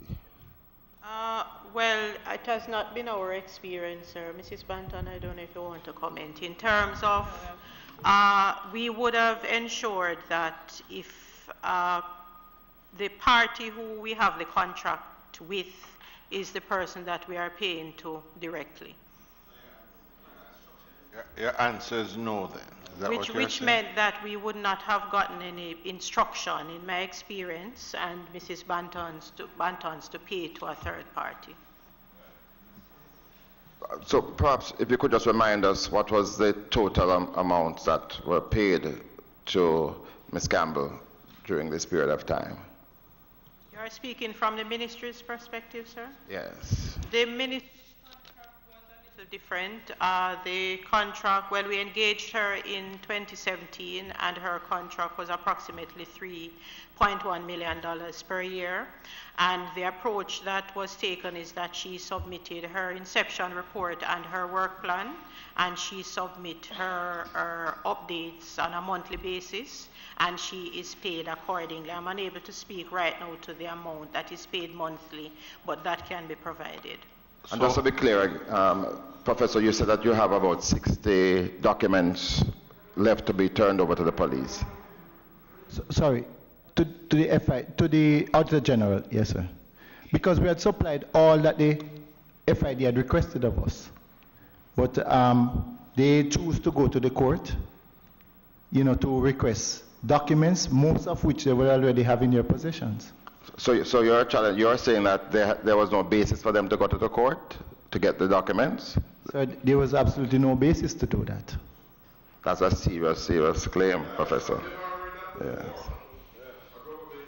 We have been compliant, sir. And as Pierre said, whatever documents they ask for is a matter of priority. We supply it, and we have been working together with them. And if I might permit me, just on that one point there, PM, this is alarming to me. Yes. PS, alarming. For all the years on this committee, this and PAC, I've never heard of any government entity wanting to do an audit, that where an audit or an investigation is being done, and that government entity seek legal advice to the handing over of the documents. I've never heard of it before, and that's it never happened. So what I'm hearing for the first time now, you have FID, which is an arm of the Ministry of Finance, or you have the law enforcement entity, whether it's MOCA or Integrity Commission, doing an investigation in a government entity. I hear you saying, Professor, that you have given all the documents requested. What is strange is, why is it that a court order had to be sought, what is called a production order, had to be sought to get documents from a government entity? That is the first I'm hearing that. Well, sir, and you are correct, because as I said before, we have complied, and I said there must have been other motives. And it's not that we don't want to hand over the documents, but the process was irregular in which it was done. So we have seen a lot of times in this country where people's rights are abused, and I'm not saying this, I'm just saying something, because we need to follow the proper procedure. And we're challenging the procedural aspect, it's not about the documents. It's about the procedure, because I said it can be bordered on personal. And that, what is the procedure that was breached? Because I would think, permit me, I'm not a legal scholar like my colleague here, but the agency come and say, I need your computer, or I need this file. Chairman, it's handed over. Perhaps, what was, given that this what matter procedure is was sub breached? judice, may I just suggest that we not pursue that particular? No, this one, Professor, is alarming. We can say yes. But if there's nothing to hide, then there shouldn't be any reason not to give the documents. Yes, but given that there's a legal process which has to be pursued. All right, Chair. Let it go let me to the court. just on the CAPS programs, Chair, because I want to before you move on, just two questions. PS, last time you were here, you had indicated you had discontinued this arrangement, certainly from the side of the ministry. And I hope that this has been discontinued on the side of CMU. But can I please, just clarify, absolutely. sir? I actually indicated that we had not started any work on the new contract. Since my last time here, I have consulted with my lawyer at the ministry, and we have written to the Attorney General Chambers for them to, we have actually done our opinion on the matter through our lawyer, and we are now waiting on a response from the Attorney General as to how we go forward in light of all the discussion as it relates to the investigation. So we await a response, sir, and based on the response, we will move accordingly. The reason I ask that is you had made that, but what we're seeing here is that this person from between the ministry and CMU was earning in excess of 18 million Jamaican dollars a year. The contract for the ministry, sir, well, it's for the National Education Trust, was 2017. She has not actually earned since the beginning of this year because a new contract was only signed. No. With due respect, you had said 3 million per year, and we had 14.9. So I was only doing 1 year. If you add the other year, you're up at 21. I was being generous with my consideration base. Okay, but only to say though, Chairman, that there is a little time lag in terms of when the contracts were done and also when the CMU started to report to the Ministry of Education, Youth and Information, and the time to at least ensuring that the information is triangulated. What would be unfortunate is that in the case of CMU, terminating the contract would actually be detrimental because it seems as if the total sum was paid out in the first year. You know, we would really have to see the benefits come at some point in time. So I think we're going to have to look and see how this is really going to be addressed. Mr. Chair, he yielded to me. He does? Yes, no, I have to hear it from him. He did. Professor, you had indicated that you had gotten written approval for the payments to be made, and your chief accountant officer is here, and you brought the file with you, correct? Can you submit to us a copy of that authorization you got? It's actually on the invoice that are requested. It's stated on the invoice itself. Stated on the invoice? Yes, sir. The instructions was actually on each invoice. So give us a copy of those invoices where those instructions flow from. Member Phillips. And she would have signed those invoices? Yes, sir. Okay. If what I have here, Chairman, all it says is contract fees for CMU diaspora marketing and development. 70,000 US. Caribbean Maritime University receiving good condition. This is February 20th, 2018, and it has a signature for something another Campbell. So there's no instruction on this. What? That's the 70,000 US that was paid in multiple parts. So each of those is on the 20th would have been part of that. I think what is being asked, though, Prof. Where was instruction given? Is, in other words, this is a total 70,000 invoice. Where is the document that indicated that the... He said it's on the invoice and it's not shown on the invoice. Could not be on that invoice, is other invoice that should have put the instructions on. That 70,000 US was actually, all of that was paid directly to Gail. No, a little slow for me, Prof. The payments to Miss Miller was part of the 70,000. It's not. So this is a separate payment. So those, 1 second.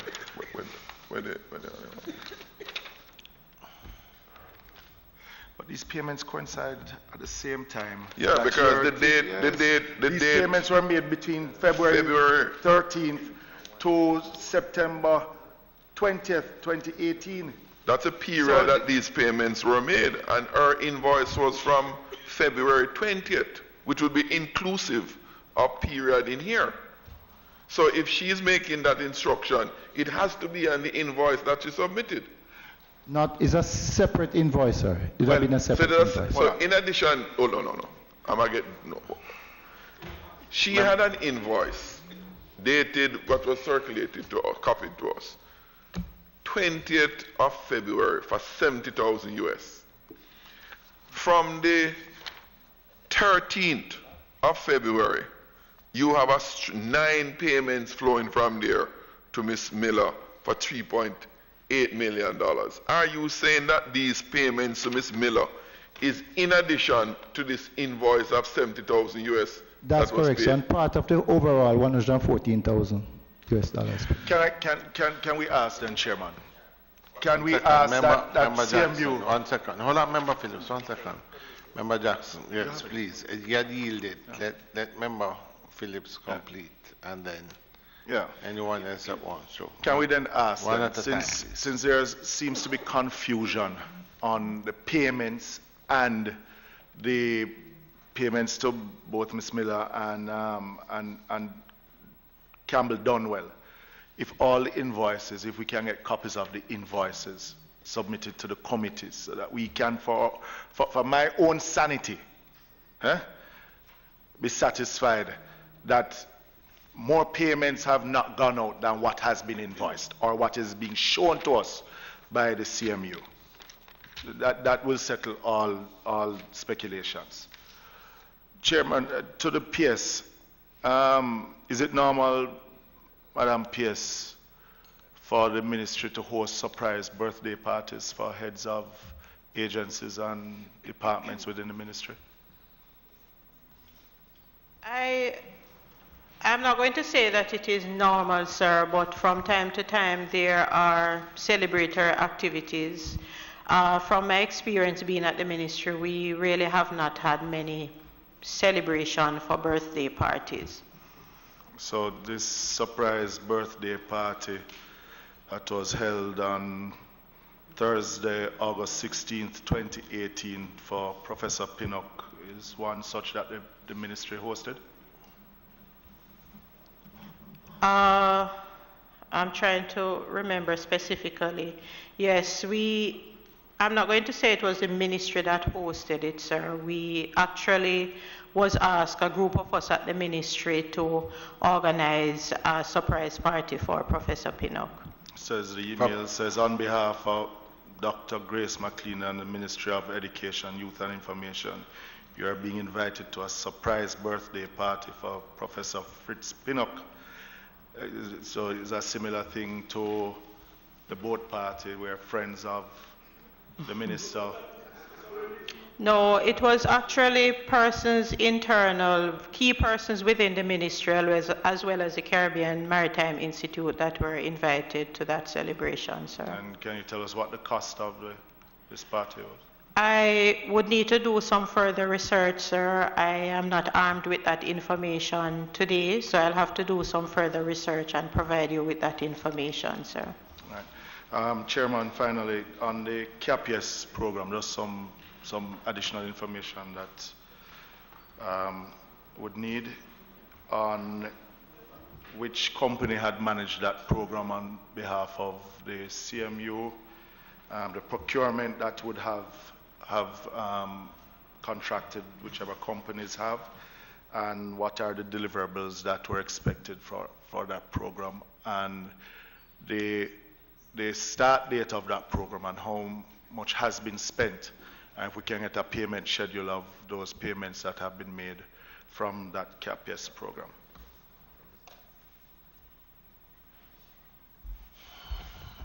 All right. Members, if there are no more, you know, I will say this, and in previous discussions, I got a lot of pushback from some members of the committee when I made the point, Professor, that I'm a little concerned because the hiring of the former member of parliament at that particular point in time, the perception of it would have created some problems for CMU.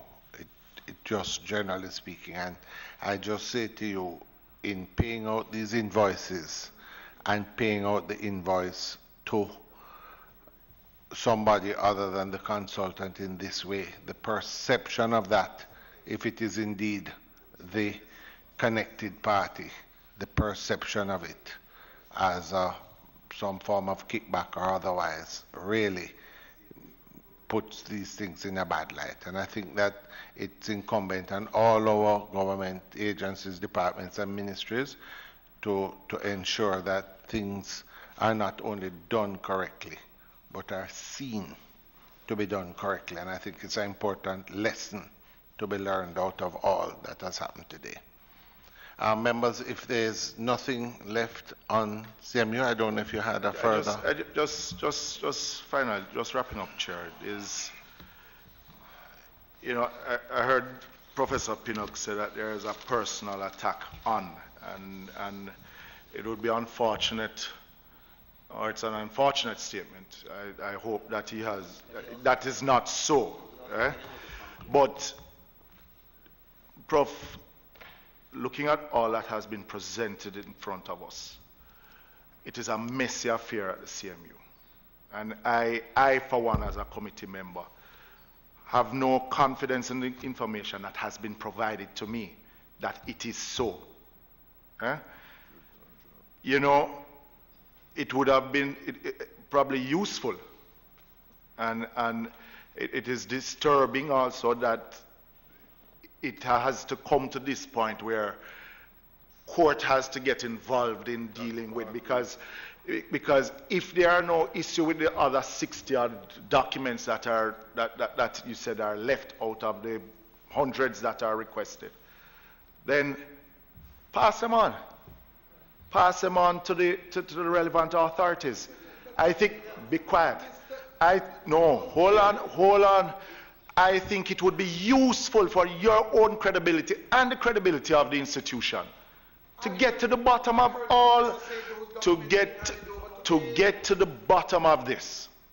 And Chairman, seeing the party by the minister, the party by the ministry hosting party for, it is a messy affair. And it seems like it was a free-for-all for all that is involved. And that's my concern, because the CMU has been a stellar institution. A stellar institution that all Jamaicans should be proud of. And I would prefer to see the intervention, be that there's a board that manages the CMU. But Madam Pierce, the minister, whoever the minister is, because you have 3 right now, needs to get involved in this. Because if I were the minister, Professor Pinnock and the treasurer and the chairman seems to be complicit with all of this, should go on leave until this is dealt with. And I'm not taking back what I said. Because we need to preserve the credibility of CMU. And this is not personal against Professor Pinnock. But Mr. Chairman, on a point of order, ministry needs Mr. Chairman, on a point of intervene order. right now. Mr. Chairman, on a point of order, sir. Done. You must. I am not done. I know you're not done, and I can understand the emotion that you're having now. Done. But Mr. Chairman, earlier on, the acting chairman referred to the gentleman as a liar. Well, now he's going. All that is showing in front No, of me. you Right. can't do. You cannot do that, member. Members. And it is unfair to the technocrats that comes here each day. We cannot continue to sit here and abuse them in that fashion. Not because they are not serving. All right. That is not Members, what we are here about, All Mr. right. Chairman. Members. It is very sad. All right. It is very sad, Mr. Chairman. Member, okay, Member Clark. All right. Are there any other interventions with regard to CMU? Because we still have another. Yes, Member. Yeah, no, Chairman, Member Dunn. I'd like Member to say, you know, being a part of this committee, the purpose that we are here is to ensure that we unearth the truth in any area that we have suspicion or knowledge that it exists. And I believe that persons looking on will want us to conduct ourselves and the language that we use in a way that is consistent with not only standing order, but the fact that we are in this house called the Parliament. Mm-hmm. And therefore, when we invite persons to attend, our sole purpose must be to unearth the truth. It cannot be one where we sometimes give our personal opinion speculatively, but must be based on facts that are presented and or facts to be presented or reasonable inferences that can be drawn from whatever is there, it has to be that. I mean, CMU, in the 2 years, 2017 to now, not me, CMU has distinguished itself as an institution. Finish. And therefore, at no time should we try to impute motives, because that's not why we're here. The Jamaican people are looking on, and I guess we owe them the conduct that they expect of us, the ability to fet out any issues that might be real or otherwise. But at the end of the day, the institutions and the organizations that we invite to this house must be able to stand the test of time, because we rely on them, the unattached programs, all these things. We rely on these institutions to carry on the work that we would like them to do. I think there's nothing you have said that any of us would disagree with. Member Jackson? One short closing comment. As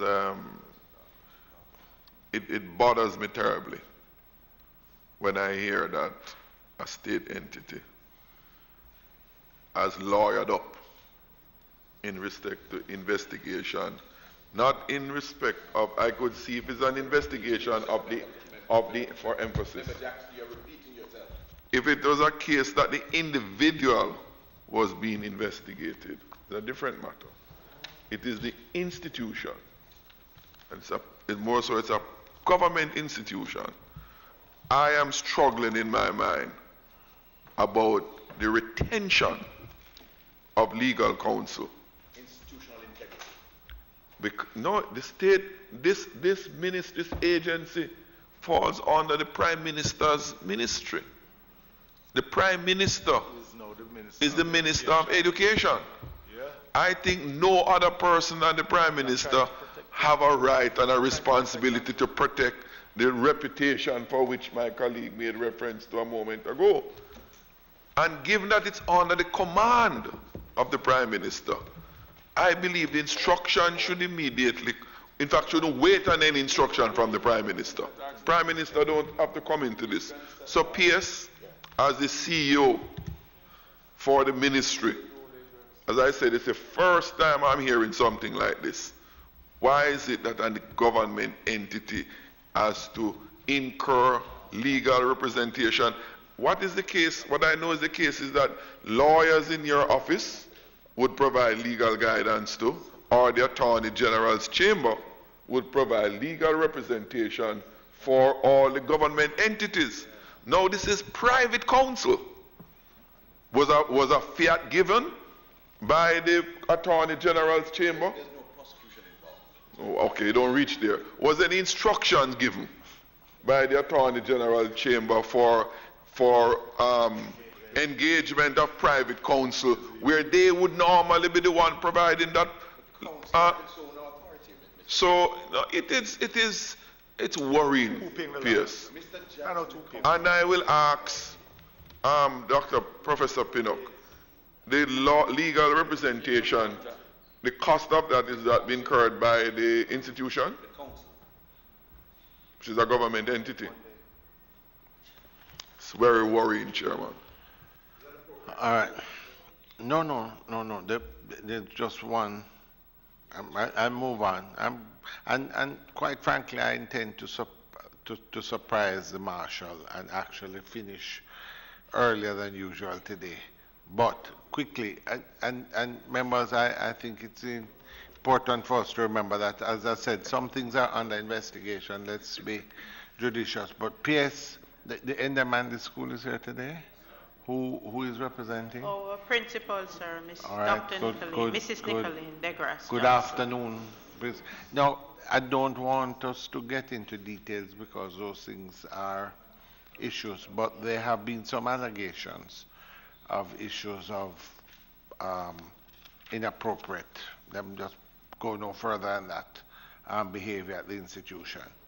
My question would be, PS, and to the principal, do we have a clear procedure that when complaints of this nature are made, that within the ministry and the institution, is there a clear procedure as to how these are to be responded to, the complaints? And if so, was that the case in this, or was that what happened in this instant case? If I could just start before the principal comes in, sir. Usually when we have situations of this nature, we expect there to be a complainant, so a complaint has to be submitted in writing. If that complaint is submitted to the ministry, the central ministry, then through the permanent secretary, a letter is sent to the chairman of the board, copied to the principal for an investigation to be done, and of course for the findings to be provided accordingly. The Edna Manley College is governed by a scheme of management, and of course they use the code of regulation as well.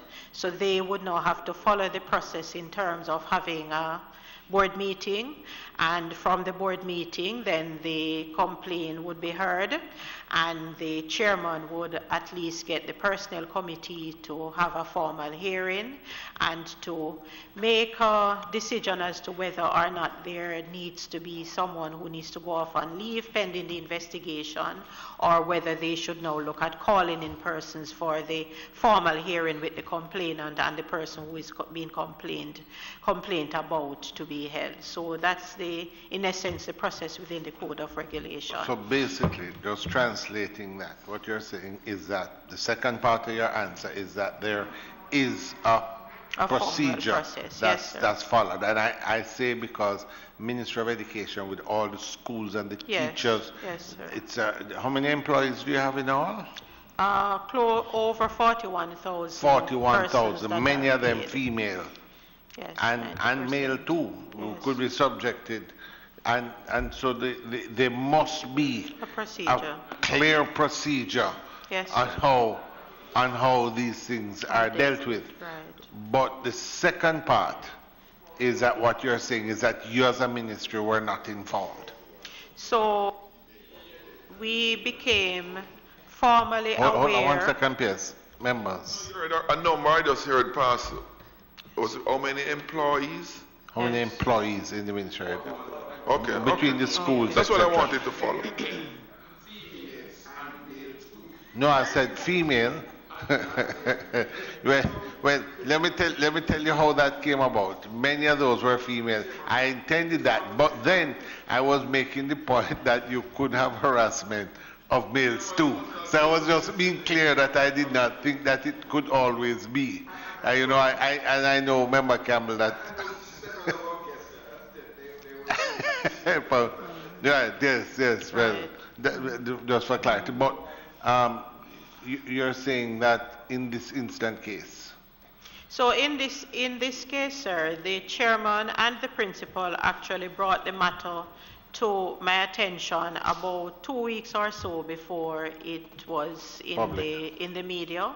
And they had actually started the process. The board So you would have gotten this about when? I don't have the exact date in my head. No, but I'm saying April, May. So by now it would almost be, it was somewhere between the 25th on, no, it was perhaps somewhere between the 28th of May or thereabouts. So end of May. In the end of May, roughly, you got, towards the end of May. It was brought to your attention for the first time. It was brought to my attention by the chairman and the principal. All right. Principal? Just before you just caught up on the number, 41,000, and that includes teachers and yes, so approximately 25,000 teachers. Okay. And of course the rest would be the administrative staff as well as the auxiliary central ministry persons. How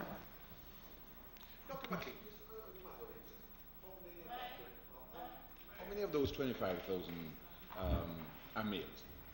Are what? Males. So they want to know the percentage of employment in the Ministry of Education? No.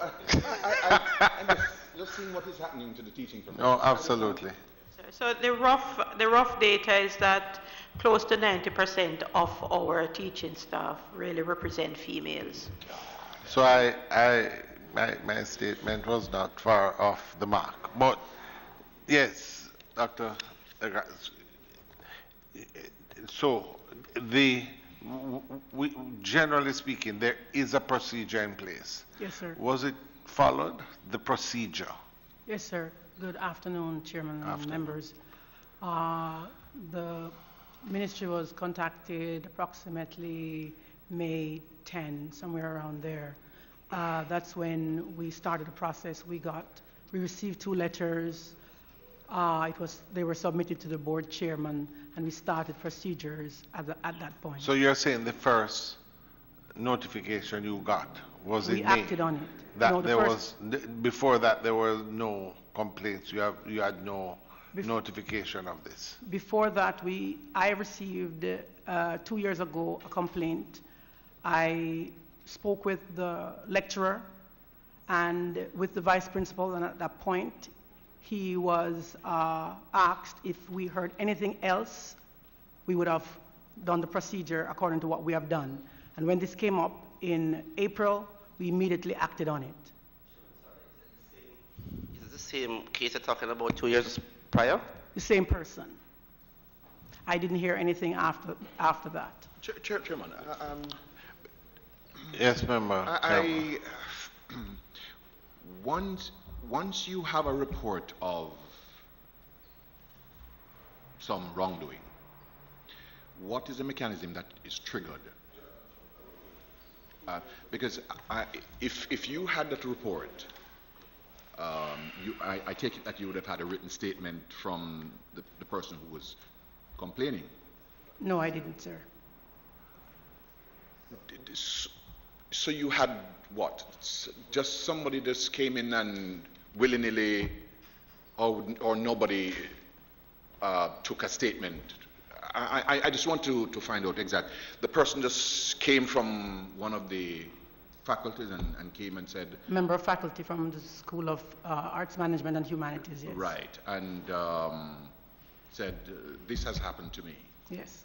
And to whom was the report made, or the statement?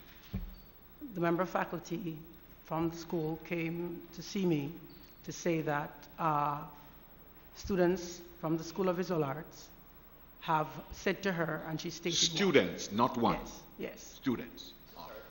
Can I say 2 years ago as well? When the complaint was it made to you as well? It was made to me by the lecturer. All right, I just want to follow through. So,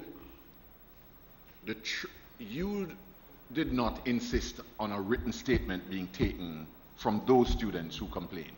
We always insist on written statements. I'm sorry? We always insist on written statements. All right. So why were not statements taken at that particular time? I'm not understanding. You said you got a written statement 2 years ago? No, I didn't say I got a written statement. It was a verbal. A verbal. A lecturer came to me 2 years ago. Right. So the question is a valid question. Why were it at least one statement? You had several students who came and complained, or it went via... No, they didn't complain to me. They didn't complain to you? No student complained to me. This one lecturer came to me. All right. Did you ask that particular yes, I did. Member of staff if he had the statements? Yes, I did. And what was his report in relation? At that point, she didn't have anything, and she would have gotten it. Did you insist on his going back and taking the statements? I would have done that, sir. You would have done that? Yes, sir. And so that person didn't come back to you with those statements? If you insisted on the statements being taken? Yes. Did you follow through and insisted that the statements be taken? If I followed through with her, I actually... I'm trying to remember 2 years ago. I would have asked her, yes, I would have asked her. I'm not particularly interested in what you would have done. What did you do? I would have asked her then to get the statement. No, just follow me. Okay. Your member faculty comes to you and says, 2 students, right, or 3 or however many, they've reported this to me. what did you do? Firstly, what did you do immediately? Immediately, I asked her if the students had put it in writing. At that point, she didn't have anything, and I told her that for us to go anywhere with it, they would have to have put it in writing. All right. And what did you do after that? Because did you instruct her to go and get the statements? Yes, I did. Yes, and did she come back to you with those statements? She came back a few weeks after that. Few weeks? Well, I don't remember the time. Is that person still a member of your faculty? Yes, she is still a member. And you didn't see that person who was in breach of their responsibility? Well, I would imagine that just like what we have right now, when the first person, let us just follow through. Yeah, I'm following through, sir. I'm following through. Member Gamma, but allow I'm following through. Just like when the case came up this year. I'm not particularly interested in what happened this year. Let us go back 2 years ago. That is the incident I am dealing with. So you have a member of faculty who had complaints, who ought to have reduced them into writing. Right. They weren't done. Am I correct up to this point? Up to that point, no. She brought back one. She brought back one. Yes. And what was done with that particular statement? I read it. We were to meet with the gentleman. He was off the island, and then this happened in the summer months. The fact is, you did not have the procedure instituted to have him brought before the disciplinary panel. True at that point. Yes. And so, in furtherance of that, he was then empowered to go and to attack other students. And this is what has triggered the incident in 2019, or the reports we have in 2019. I may have to disagree. I'm sorry? I'm disagreeing with that. You're disagreeing. But the fact is, 2017 or thereabouts when you received it, nothing was done in furtherance of your obligation under the code. Not true, sir. All right, well, tell this committee what you did. I spoke with the vice principal of academic affairs at that point. Nothing came in before that. And so, because of the delicacy of the matter, when the lecturer returned to college, we had a conversation with him. At that point, I said to him, if it happened, because I didn't have anything else to work with, and he denied it, if it happened again, we would move forward. And I didn't get anything else until this year, and we moved forward. So you had several complaints, right, in 2017 or thereabouts? No. So, but you had only a statement from one, so you couldn't get the statement from the others to corroborate the one that was taken? Because what you did was to assume that what the statement from the one was not true. Not true. Sorry. Thank you very much. You've been very helpful. No. Would you say, Madam Principal, that the fact that you did not follow through on the incident in 2017, would you say there was a gross dereliction of duty?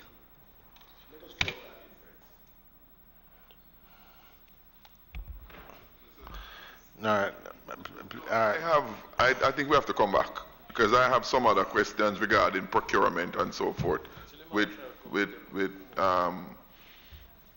institution, so it won't allow us with quarter past. Exactly. All right, members. All right, let me.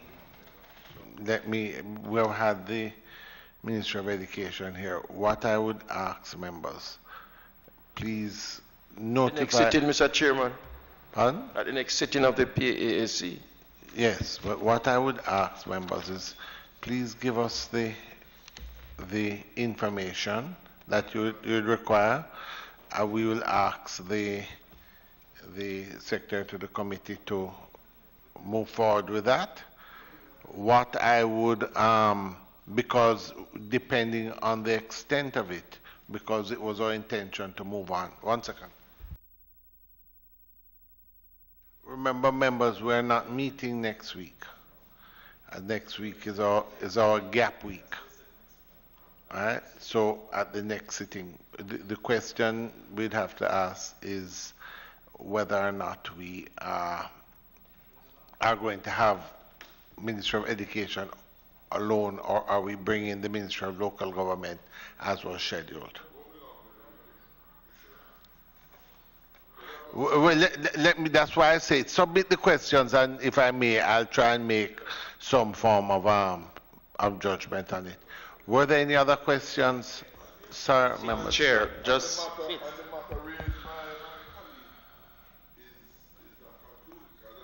No, and I'm very concerned about... Let me just say this. I had initiated this line of questioning simply because I'm very clear in my own mind that we have to have very stringent sort of procedures, and then what we can do is determine whether those procedures are followed as strictly as they could or should, because out of everything we do, we must learn from our mistakes as they may.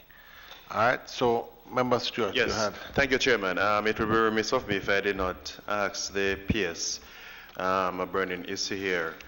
As it relates to the PEP, the paper this morning stated that the Ministry of Education is struggling to understand and explain the new, how the results are to be explained to the parents, and there are a lot of concerns out there. PS, could you shed some light on it? First, I have to say, sir, that it is unfortunate that the matter was reported in that way, as the ministry held a press conference yesterday ahead of the release of the results to provide an update to the country as it relates to what the new reporting format will look like.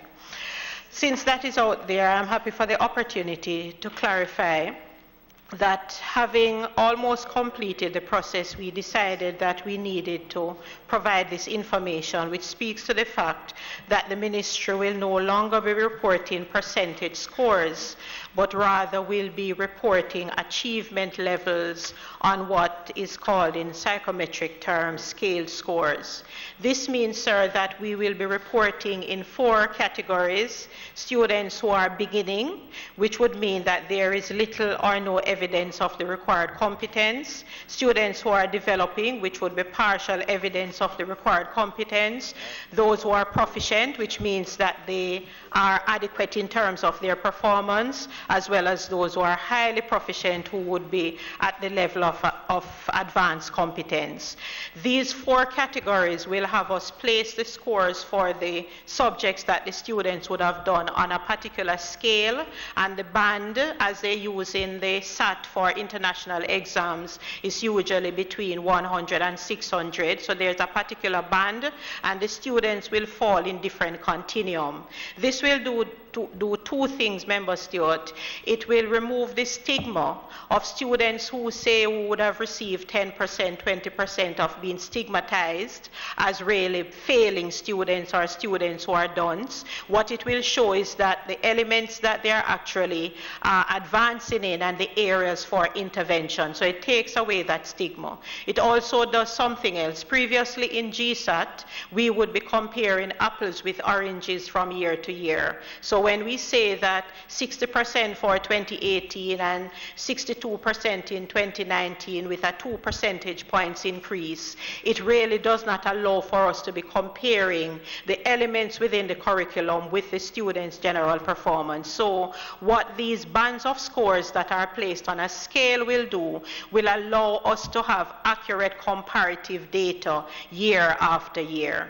Just to advise you, sir, that we have a bulletin that will be going out today, along with the comprehensive report that each parent will receive, which will not say that you have gotten 70% and they do not know what 70% means. It will show whether the child is developing, beginning, proficient, or highly proficient, and the band within which the students fall. We also have designated persons, our Chief Education Officer and myself, who will provide the information to the public, and our 8 quality assurance officers will be working directly with the principals and our schools to ensure that there is full understanding ahead of the release, which will take place by the end of next week. All right, yes. All right. So we'll get some questions for you, and we can make a determination for the meeting week after next. There is a possibility, I think, this issue of PEP, Yes, and sir. I'm very happy for the clarification, but there are one or two questions that I think, even in my own constituency, there are one or two things that I think maybe Yes. we can explore this a A little more further. at the next meeting, because I really want to surprise the marshal. Yes, sir. If And he's just to say, by the way, that's him over there yes, with his sir. arms I folded. do understand, sir. But You just to notice say, I'm setting early today, relatively. Chairman, we understand the anxiety, sir, regarding PEP. It's a new assessment, and so it will take some time for the entire public to understand, but we are prepared to provide the clarification as necessary. Absolutely. Members, if that is it, the meeting is now adjourned.